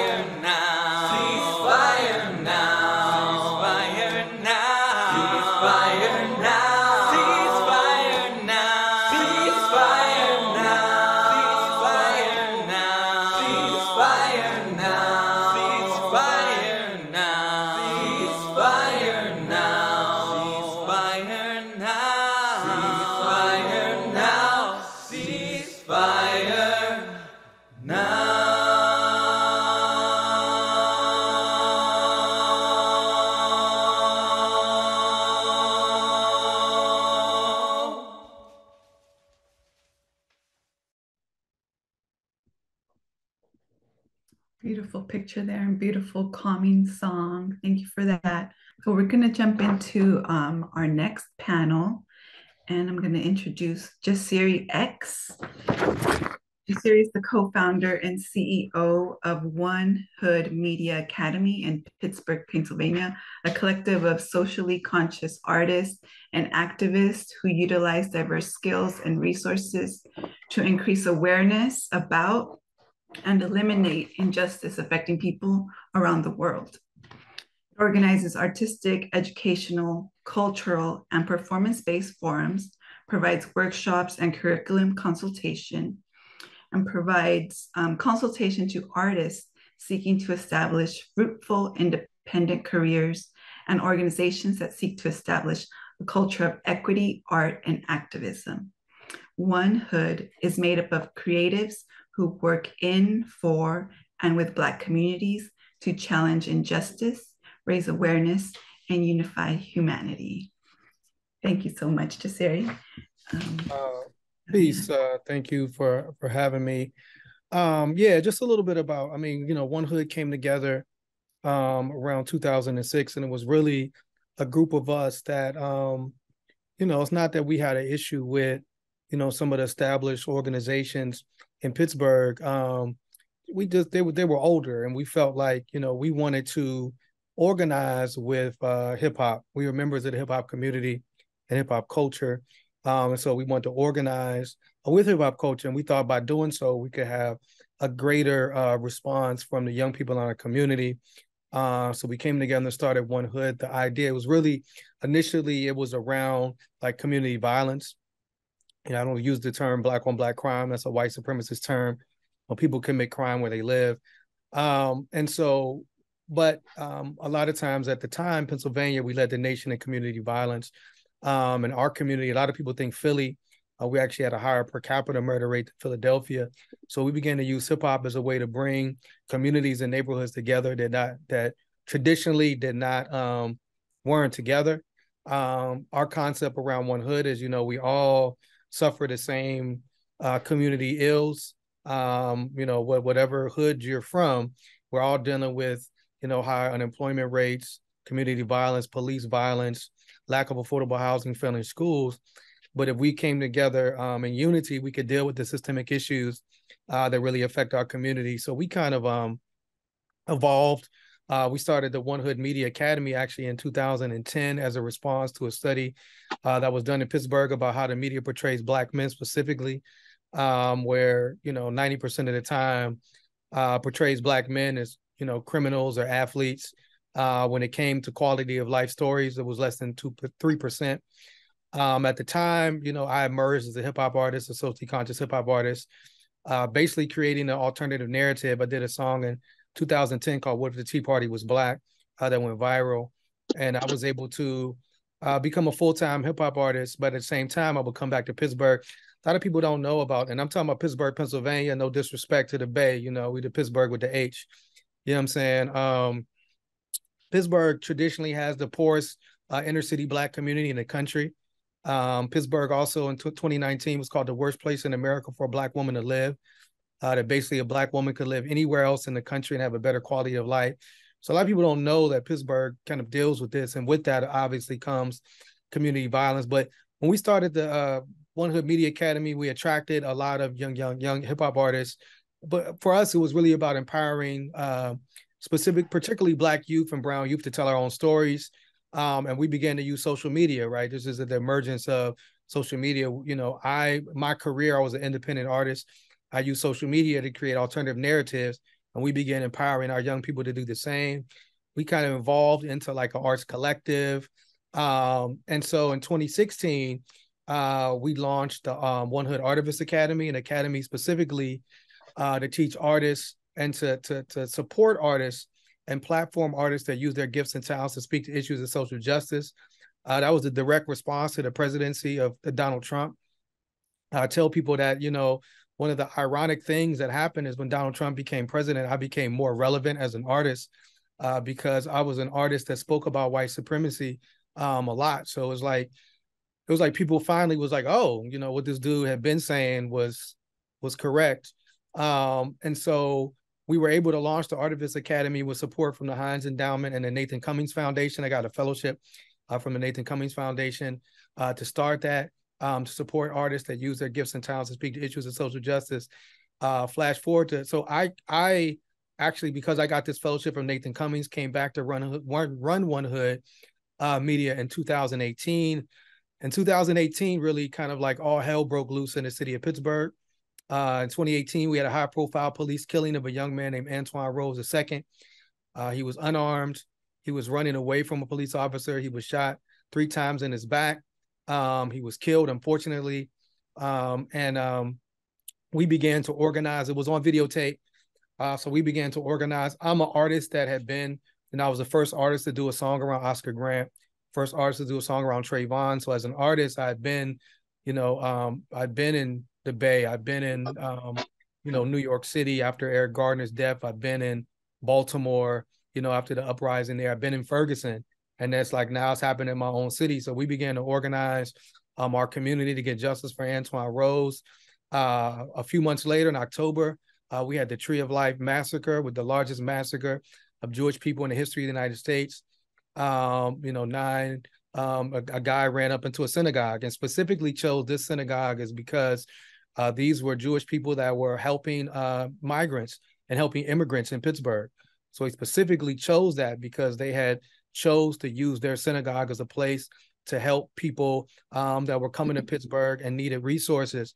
And so we began to do a lot of really Black Jewish solidarity work in the wake of that, particularly around, white supremacist violence that was attacking both of our communities, specifically with organizations like Bend the Arc and Repair the World. That's when we started also to get involved in electoral politics. We began working with a national organization called Movement Voter Project. Basically, they had got support for a DA's race. We have a traditionally racist DA. So they said, hey, he kind of reached out to say, hey, we need One Hood to be a part of this. And initially I kind of was like, I'm not a politician. I don't know how to do this. But one of our founding members had just left his job. He'd been in politics his whole career. He was our political person named Kahari Mosley. So Kahari Mosley helped us to build our kind of civic engagement model at One Hood. We also have a C4 called One Hood Power. So in 2019, we got involved in this DA's race. We won the city, but it was a countywide race. Unfortunately, we lost that race. But in 2020, we were able to organize, Pennsylvania went with Donald Trump in 2016. We were able to help Pennsylvania go blue in 2020.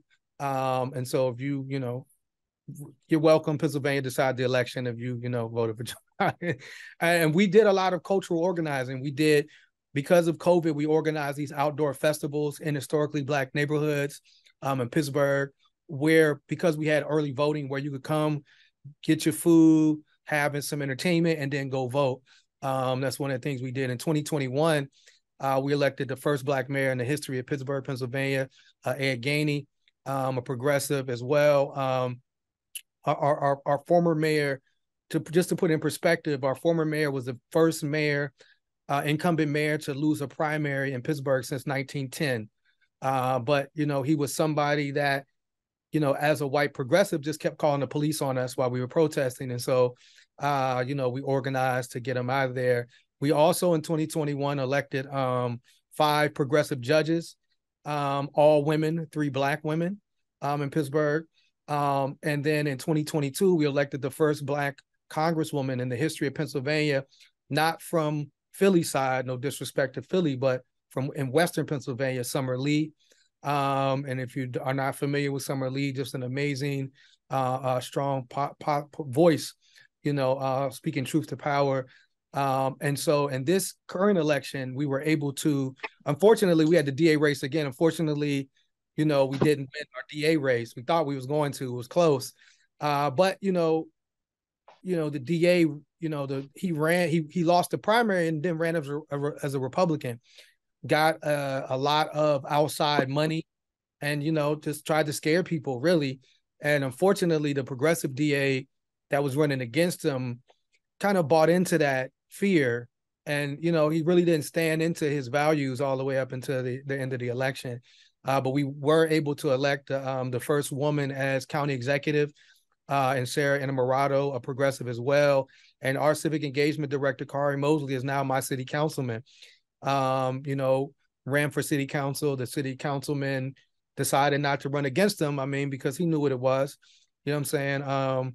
And I think, you know, the last thing I'll just share is, I mean, we organize culturally. And to be honest, we've moved away from protesting and more into what we call cultural organizing. Because for us, you know, we organize with culture. We organize with hip hop. You know, we celebrated hip hop's 50th birthday this year. We had a sold out concert with the Locks. We also did a free kind of honoring of Pittsburgh hip hop's legends in an area in Pittsburgh called Market Square. But we just found like we've had more success organizing around joy, organizing around music, organizing around culture, organizing around food, than organizing like against something. We've had more success organizing for something, for a new world, for a new reality, for a new way. And so, you know, we're One Hood Media on all social media, the #1 Hood Media, if you want to follow us. The last thing I'll say is we also use media a lot. We started a website called blackpittsburgh.com. Basically, during COVID, we started a series of kind of community town hall meetings. One was called What Black Pittsburgh Needs to Know About COVID-19.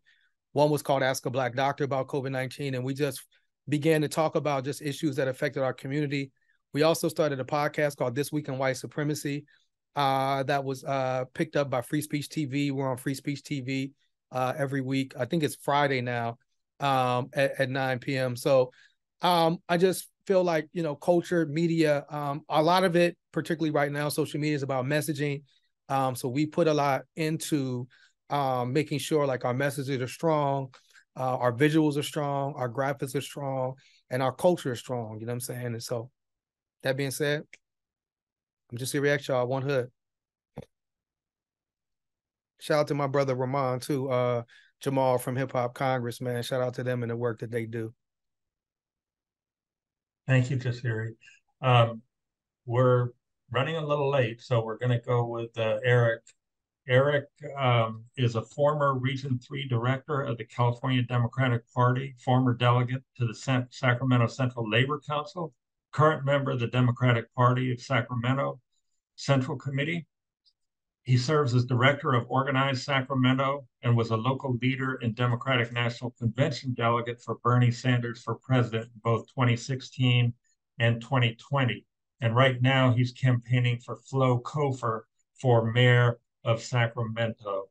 And I really apologize. We're coming toward the end and we're kind of squeezed here, but we're going to, and I may request your permission to have us go over a little later for our Q&A, but it's up to the audience if they want to do that. So why don't you go ahead, Eric, and thank you very much, Jasiri. That was so inspiring, what you're talking about in Pittsburgh.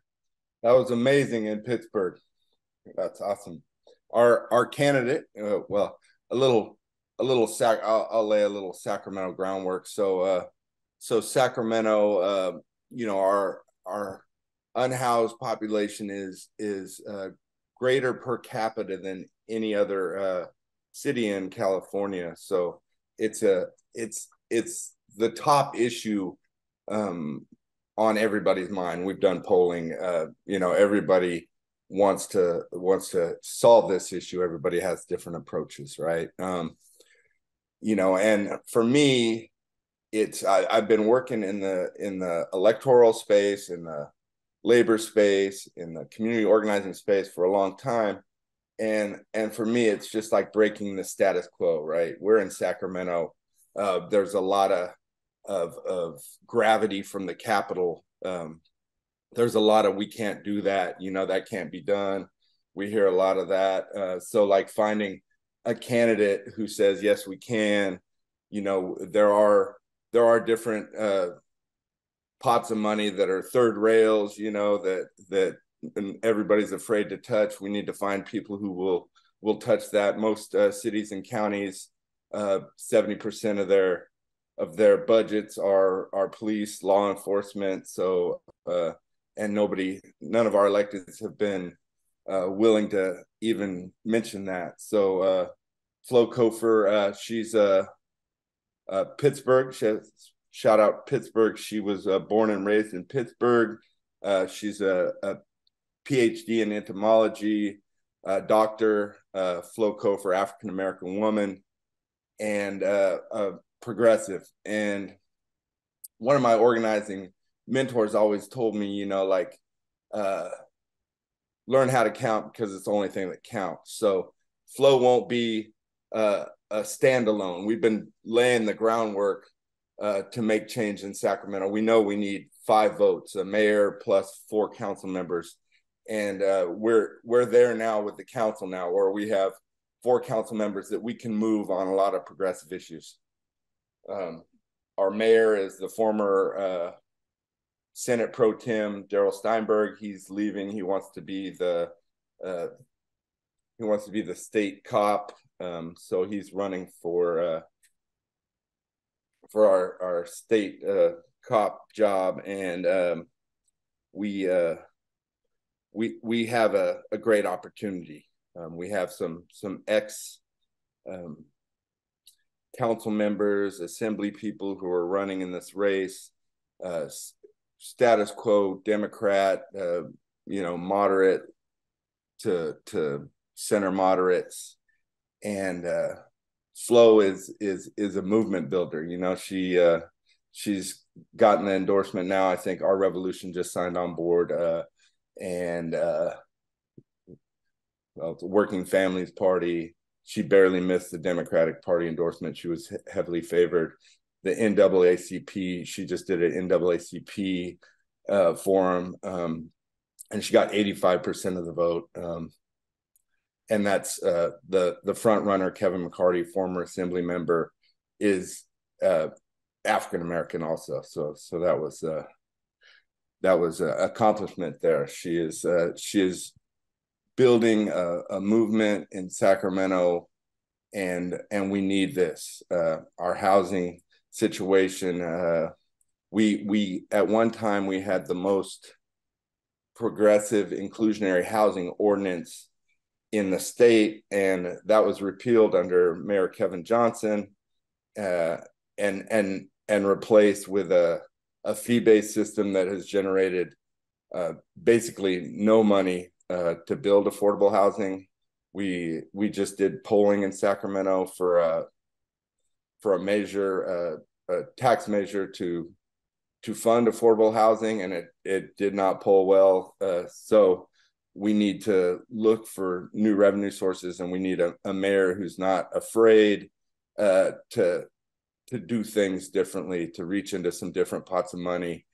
And Flo is that person. She understands the connection between health and homelessness. As a entomologist, she's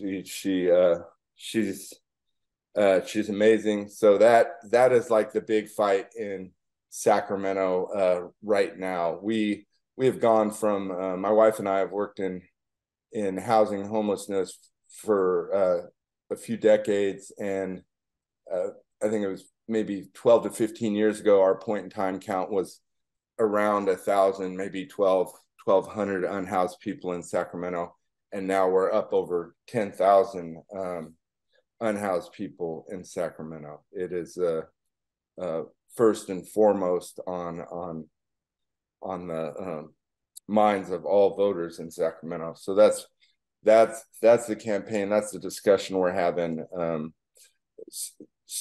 Policy solutions for the unhoused, humane policy solutions for housing these folks, and we're trying all that stuff. On the justice front, we the DA stuff, we also had tried 2 cycles to elect progressive DAs in Sacramento County, and after the last loss, we decided that we needed to move our vote. So we moved the vote from the gubernatorial cycle onto the presidential cycle in hopes of getting more voters of folks, more of our folks voting, poor folks and generally the turnout's higher in presidential. So we're hoping that that's going to change some things on the justice front here in Sacramento County. We also had our Sacramento County supervisors. They drew their own boundaries to the benefit of getting a white supremacist elected in one of our county supervisor seats. So he's a full-on Trump support.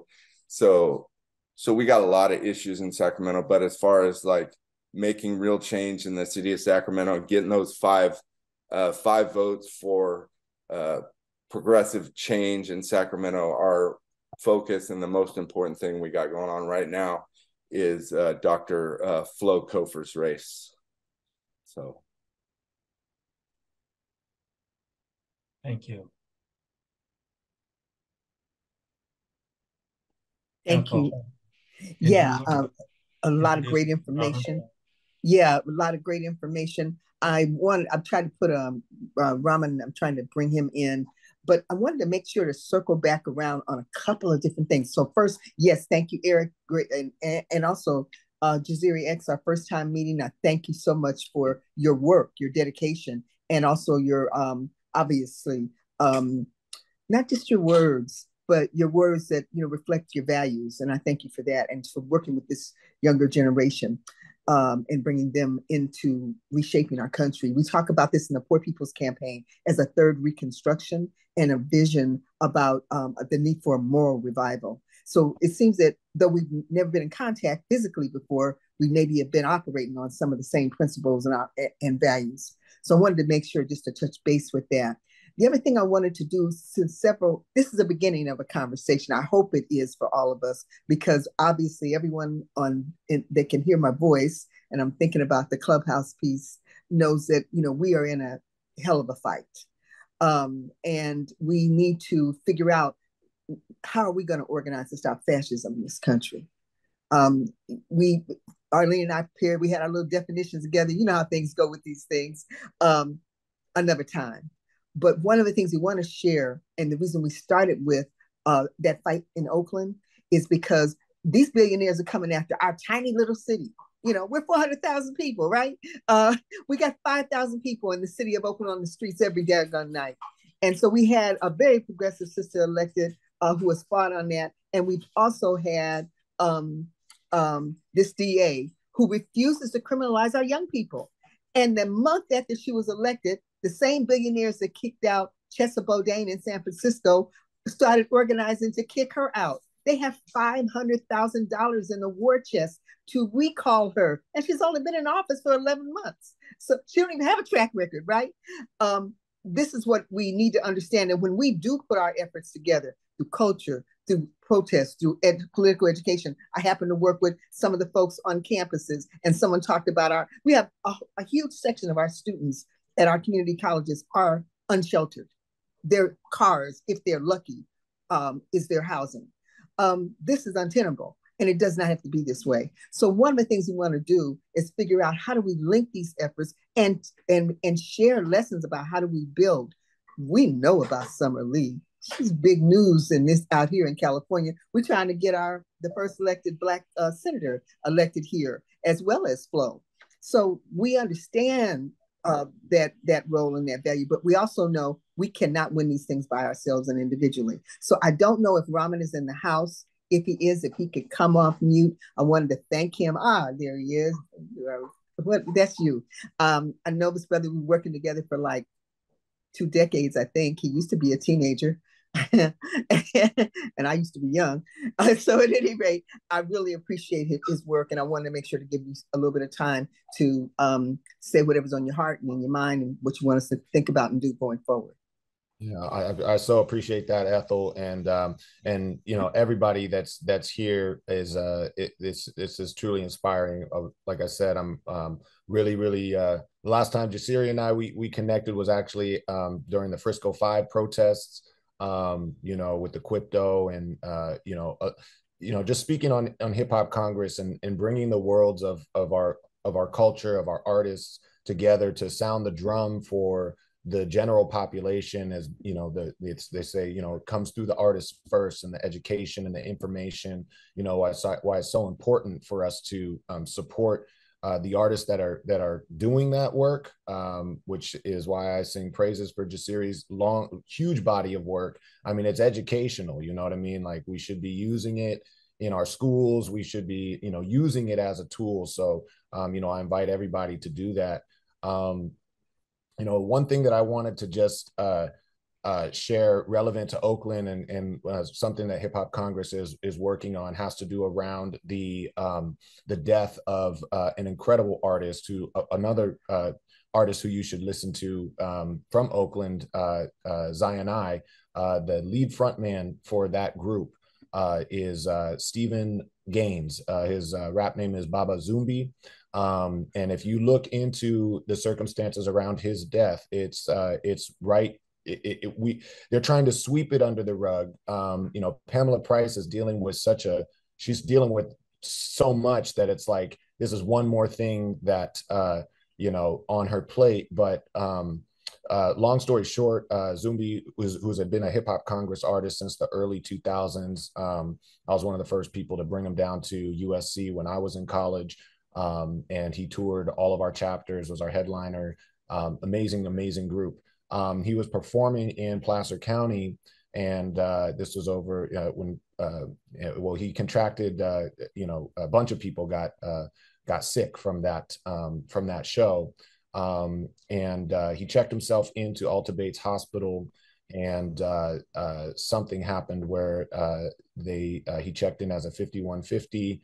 The security at the hospital basically put him into a positional asphyxia position. He was also asthmatic, and he died under security, under the security's watch. And you know, so the family has, and he was a huge artist. Like, you know, I'll put, again, YouTube is, and a positive artist at that too. I would say, like, you know, one of my, he was one person that I got to say, you know, was my favorite artist at the time. And I'm so glad that I told him that, you know, because his body of work is extremely conscious and uplifting music, you know, coming out of Oakland. He had, like I said, so I want to really call attention to that. One of the things that we're working on, and I'm speaking with his mom, the thing that's been so frustrating about it is that the legal process has been so slow that all of his fans, all of his family and friends, like, are like, what can we do? And so one of the things that we're working on is a memorial, a statue, a bronze statue that's movable, that we can house at different areas, and he can essentially continue to tour with artist support, with Hip Hop Congress support. His legal team, his lawyer told, I wrote a letter of impact, because what she informed me about was that they're using his financial status. Now, he was a popular artist, but he wasn't rich by any means or anything like that. And they're using that to try to determine what the settlement will be. And it's like the kind of thing where it's like, well, unless you can prove that he was, you know, had some sort of, you know, financial value worth, you know, something like, it's so that's really weird to me. But she requested this letter that she's sharing with the DA, so that the previous DA did not press charges. And so the legal team is going to go full on. If they don't get a response from by January 1st, then it's time for us to do a campaign, and we'll start collecting, you know, through our network, through his fans, all these letters to really just hit it. And then, you know, the goal is to, at the very least, try to raise money in the name around 50K to create this memorial that will at least allow us as a community to process and heal, and continue to support his music, which was very much a product of the revolution and the movement. So I invite everybody to, you know, as we do this work, you know, to use the artists to, you know, to keep you at a high vibration and to keep you inspired, because we need that. We need more artists like that, and we need the standard of hip hop, you know, in the you know, in the environment of, you know, so much crap out there, you know, to elevate the artists that are actually using words and lyrics and language to push this movement forward. So I will put the names of these groups in the chat, and these are on behalf of Hip Hop Congress. Thank you, Raman. May I just say the connection with the district attorney like Pamela Price is we need to be going, you know, with where the person that was in there for 20 years and who actually oversaw really the wholesale, you know, prison industrial system, you know, you work in it in terms of trying to get young people out of it. And this DA is very different. That's why they're spending so much money and effort to get her out of office. But it's really to get anybody that stands up. So I think we need to link these efforts intentionally where we can, and more intentionally, and so that we both get those stories out. I didn't know Zion but I'm sure there's a lot of young people who likely do, and those things should help inform our movements. And we are in a battle royal to try and get people who are housing insecure into housing. And that's why, Carol, because it's not all Black women that are the target of these right wingers. That's why we started this with, you need to know there's a campaign to force these leaders out. You need to have that in your curriculum, in what you discuss and what you share, because it is a part of taking back our cities. So I really thank you, and I thank Hip Hop Congress for the work that they did, making this connection. And I hope that we can all work together on future projects. I think that's a rally article to me, what frankly you and Jaziri just both laid out. But that if we can figure out how to put our heads together and do it, that's the key thing. Yeah, and just one little quick more thing is the main thing that they're going to be working towards in the legal case on that is to address the lack of training for security companies. We know that the police abuse of power and all of that stuff is rampant, but not a lot of focus is on like actual security companies. It was an Allied security company, and they get less training. They get like 3 hours of training. And so there's an oversight in that corporate structure that needs to be addressed. So that's going to be a big part of their legal case. Yeah, very important. Thank you. Thank you for all your work. Sorry, thank you, Raman, and thank you and Jasiri for lifting up the role of cultural work in revolutionary organizing, because it's true. It's more than just protesting, and it's more than just voting. It's about, as Jasiri said, it's about the joy. This is something that gives meaning to our lives. We are actually at the end of our time, but I did want to propose for those who are interested, we could have a Q&A for another 15 minutes and go until 1:15. And so if people really don't want to do that, or if panelists have to leave early, let us know and we can stop it now. But I thought it would be, this discussion is so rich that I thought it would be worth trying to continue it for another 15 minutes. Is that acceptable to everybody? Any thumbs up? Do I see any thumbs up out there? I gotta find my thumb. Yeah. Okay, that sounds good. I know one question that actually Natalie asked earlier, and we never really got to it, but it was in the chat. It says, what does a progressive political push look like, and is it possible? And I think we're hearing that it is, but I think that's kind of at the root of what we're talking about, because we've been talking about this suffering, these murders, and this homelessness, and not to mention the war, but it's a very grim situation we're facing. We're talking about a candidate for president who says his plan, if he gets elected, is to deport millions of people. Millions. He said millions. That's the term that he used. Millions. His plan is to deport millions of people. And I think we all know what that means for having immigration agencies, and he's planning to recruit military and police agencies to run through our communities and pick people up and make them disappear. So this is a very serious situation. And I just wanted to, and actually I'll let Natalie ask her own questions. She has her hand up. Go ahead.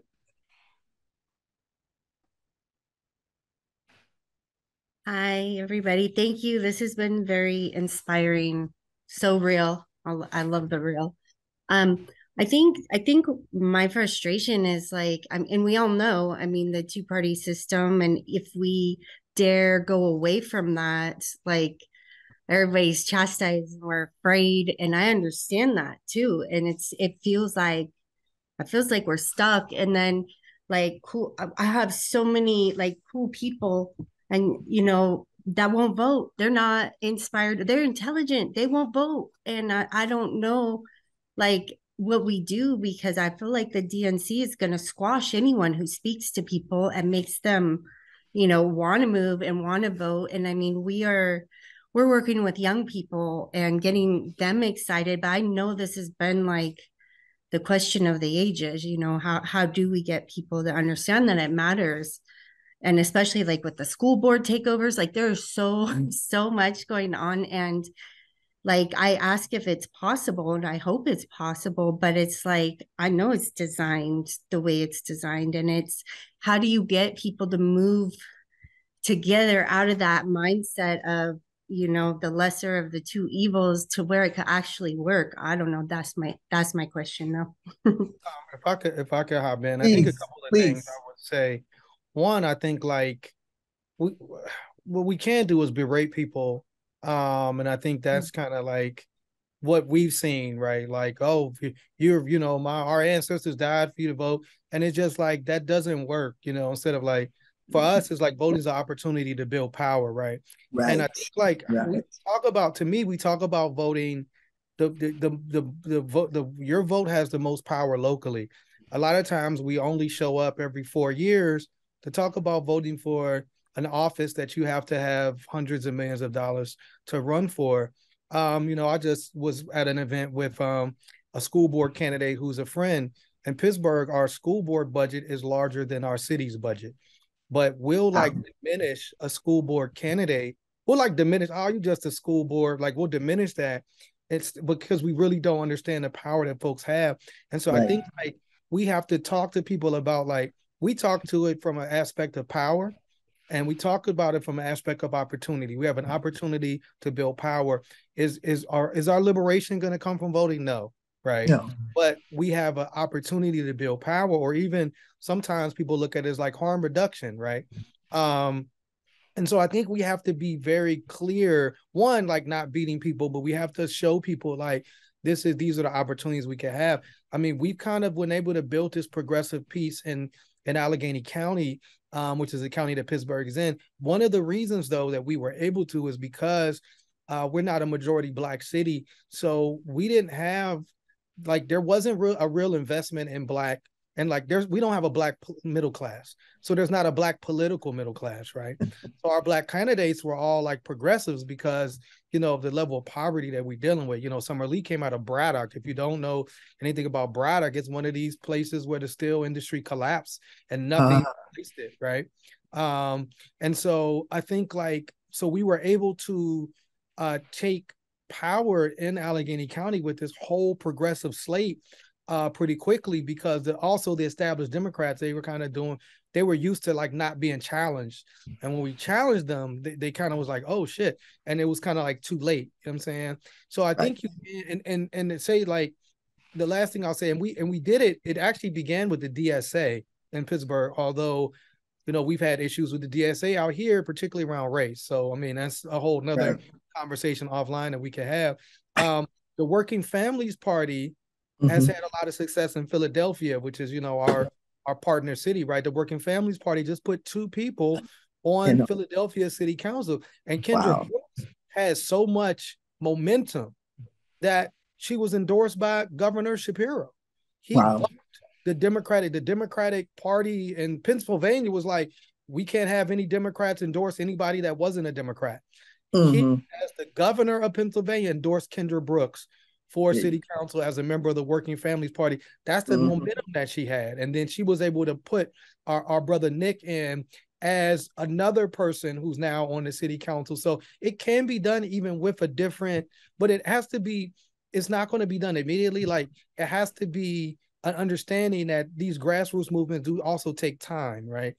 And they always start with a few and then they build momentum. And so the Working Families Party has been working in Philadelphia probably for the past 8 years, right? And now they're starting to see those fruits of their labor. So that's also a piece. So we're hoping that the Working Families Party is going to come into Pittsburgh as well. And you know, hopefully, you know, we have a Black woman running for Attorney General in Pennsylvania. So we're just going to try to keep the momentum going. The last thing I'll say, what we did was we have a series of Black-led political organizations in Pittsburgh and Allegheny County as well, right? And to collectively work together as Black-led organizations. And I think that's important as well, to have political organizations and invest in political organizations that are led by the Black and brown people, led by the people that's most effective. There you go. Affected by those policies. And so I just would throw that in. May I so glad you are here and so glad for the things that you're raising.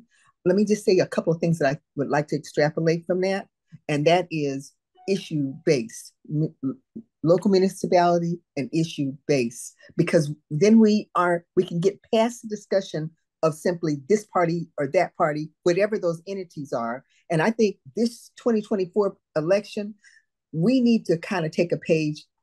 You know, now this is on tape, digital is forever, never would say it, but if the Heritage Foundation can publish a 1,000-paper book that says they don't care which clown gets into the president's seat, they are going to be following a plan in what they call Project 2025 of essentially a fascist government form of, so what they're doing is saying, this is the program that you're running on.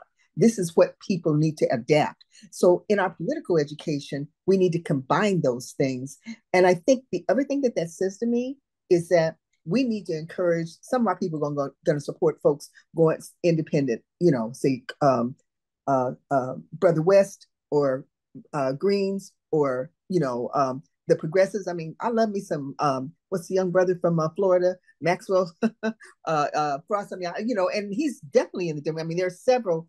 The squad that now that APEC has taken out, what is $100 million to knock them out of their seats.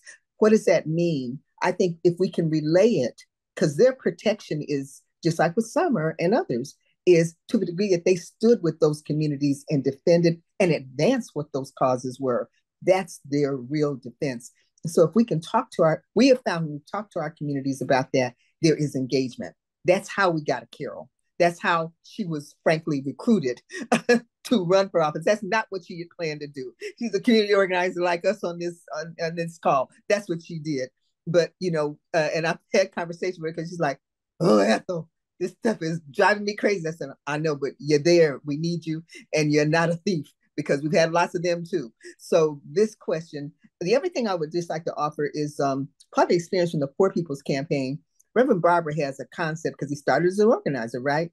If we could look at getting 30% of the poor, the impacted poor, to, in any of these given states, but especially the so-called battleground states, to one, get them registered, two, get them engaged, where they're actually voting and active on the issues that impact them and their families. That's a big thing that, and so Jashiri introduced a contradiction. We need time, but we got a year, right? So it's kind of condensed, but it's also very, very intense, right? This is not even like 2018. You know, it's focused in a different kind of way, and particularly the younger generation. And reproductive freedom. So those, if we could think about how do we leverage those aspects and not get people that we gotta go Biden, not scare them and not browbeat them. I really appreciate what you said. But on the other hand, we got to tell them the importance of this battle for political power and the role they play in it. All right, I'll shut up after that. If I could just jump in real quick to speak to this, and also I know it's 1:17, but this just came up on my Instagram feed. The city of Hayward, or youth in the city of Hayward, just did a rally a ceasefire rally where they are refusing to, they're basically saying not our tax dollars to fund this war, and they're at the local council to pretty much like listen to the people and use the the economic leverage of tax dollars to to refuse that. My question is like is that something that we can do, and what does that look like, and as a way of getting our elected officials at the local level to stand up for their cities and say, we support a ceasefire. I just wanted to throw that out there because Hayward did that, and it was the youth there that did that. People, I don't know if he's well traveled, but so Hayward is like right below south of Oakland, and it's like a neighborhood. It used to be what we call bedroom city. I think if we can figure out, so in the Poor People's Campaign, we would be saying, bring it in. So that's a part of the campaigns that we're doing. And I think this, what I'm, hearing from you and Jaziri, of thinking about culturally, how do we make the space, but don't think about cultural just as, flat, but as a way to reach people, as a way to elevate the message, as a way to spread it and engage. And I think that what they're doing, they're actually advocating for policy. We got to embrace that, and we've got to, give that room. And I'm seeing Liz, Arlene should be on this spotlight. Yeah, and I'm like really thinking about. We have Ray Corona on here. We have Ray Corona on here, who is part of our youth advisory board, and this is what they do. Yeah, Ray has been on here, and this is what they do. I think they're still here, and that's what they do. They impact what is going on in their communities, in their housing, in their education, in their families, et cetera, et cetera, et cetera. And we need to really think about how can we help these young people to grow, because this is National Youth Month. I don't know if any of you guys know that. This is National Youth Month. I'm young. So, is that going to include me? No, I'm just lying. Okay. But we need to lift up and encourage our young people, like our youth advisory board. Everywhere I go, I bring their names up. I brought Ray's name up because they are doing tremendous work, and we really need.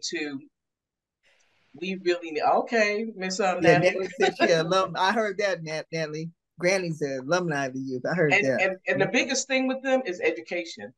Yes, they are educating themselves on not only what is going on amongst themselves, but about the policies that are impacting them, because that's where the voting is going to happen at. And we need to really think about education. The teachings are marvelous. And go young people, go Ray, go Yab. That's my group. Okay, I'm done. I think we need to figure out how past this meeting, Raman, because the people she's talking about are part of the Laney College Poor People's Campaign. We've been saying we need to put our heads together, either physically or Zoom.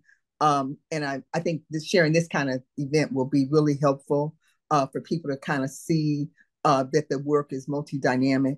But Ray these are adults now who went through the foster care system and basically were homeless. As one brother told me, he said, Miss Ethel, what you're talking about, I've been homeless since I was 8 years old, and I'm 27 years old now. That's who we try, we got to get them, we got to get them, bring them in. Bye, Jazir. I know you got 5 minutes. Thank you so much. Happy gobble gobble to you. All right. I know everybody's got to go. We thank you, but Raman, we got to do this, put this together. And I really especially the Youth Advisory Board. We just met the person in Haywood or San Leandro with the McKinsley the school board. Yeah, when I went to their event in San Leandro. And we really need to start connecting, because one of the things I proposed was for them to do an event with just young people to educate them. Yeah, all of that. Yeah. People should drop their email and contact information in our chat. That way, for people we don't know, like I'm not sure where Natalie's from. I don't know if she's from California or some other part of the country. And Eric, we're talkers. You better jump in here. You didn't seem like you were too shy. Thank you, Mom. Did you want to say anything else, Eric, about Miss Flo or anything like that? Well, it's obviously take back our cities. We and I have to agree with everything everybody was saying as far as like it's a long process. You know, we've been fighting this fight for a long time. It takes a long time because it's not just one vote. You know, it's 5. We got to get 5 votes to get anything done in Sacramento. Right. We've been fighting that fight, and also like finding solutions. Like if something doesn't work, then we try some. That's why we moved the DA election. We got tired of losing these DA fights, and we started looking at numbers, and so we moved the DA election off the gubernatorial to the presidential. Good. California for the whole state. That was the deal. But yeah, as far as I mean, I kind of feel like we're at a tipping point in a lot of cities. You know, as far as our Sacramento being the worst, as far as unhoused people struggling. The epidemic pushed a lot of folks who were flexible from the Bay Area into Sacramento and drove our rents and housing costs up because people were able to telecommute and whatnot. And they're like, I can get a whole lot more house in Sacramento, but they were bringing Bay Area money. So it really had a huge impact. And it's very fluid, isn't it? It's very fluid, this thing, how it moves. It's just like those who are unhoused in encampments. They close down an encampment. It's fluid. They move to another place. And it's just like housing. Yeah. It's like you're moving moving your food around on the plate. You don't want to eat it. That's been the status quo policy of all these cities. Like, oh, whoever the loudest voices are going to push these encampments out of their neighborhoods, and they get pushed into another neighborhood. So that's why we didn't even get to the social housing discussion. But I think that could be a future one because Carol is doing spearheading around this. I think we got to figure out how do we link on the grassroots level, and how do we link, with efforts such as Flo's and Carol, but because Carol was a firebrand by herself for a long time, but when she was able to move those policies to be voted on by the city, the difference that made, Eric. That made it be from, okay, yes, she is crazy. Yes, she is a firebrand. Yes, she's crazy about justice, and she's on fire about that. And then 75% of the public voted for those initiatives. For those measures, yes. Those 3 measures. And I met Sandy over social housing, community land trust, TOPA. And so we really need to think about how we can change, because we think about housing a certain way, and we have to learn how to be retrained to think about housing differently. Because until we do, and until we begin to deal with it differently, not only the way we think about it, but the way that we allocate resources and funds. So I see now who Natalie is. So if we can make sure we put that contact information in there. Liz is, Liz and Sandy up here, they are just like a treasure trove of information around social housing. And she's can be quiet, but still water runs deep. And we need to tap those things, especially as we think about what does revolutionary transformation mean. This is so crucial to the work that we're doing. And but that's why I said we need to see this as a beginning kind of meeting, not an end. Even though we have to end this, because some of us got another meeting in 30 minutes. Yeah, but like Desiree, I'm just going to say this. Desiree said something really prolific about that Title VI. And I've been thinking about the monies that are sitting somewhere that we could be utilizing to finance our agenda. And we have to begin to think about that way. That in my former life, I was in corporate America in accounting, so I always counted the pennies, or the dollars. So we need to begin to think differently about where we're going to get the funding to move our agenda forward. And also not only the people, but our agenda, because we have to fund it. And so these components are also the movement itself. So just so everybody knows, I know y'all are on this list. And next time when somebody says, well, why a League Beneath meeting in the middle of all these protests, you'll be like, because that's where the peoples is going to get the education and the strategy we need to kick some butt and take some names. That's what these meetings are about.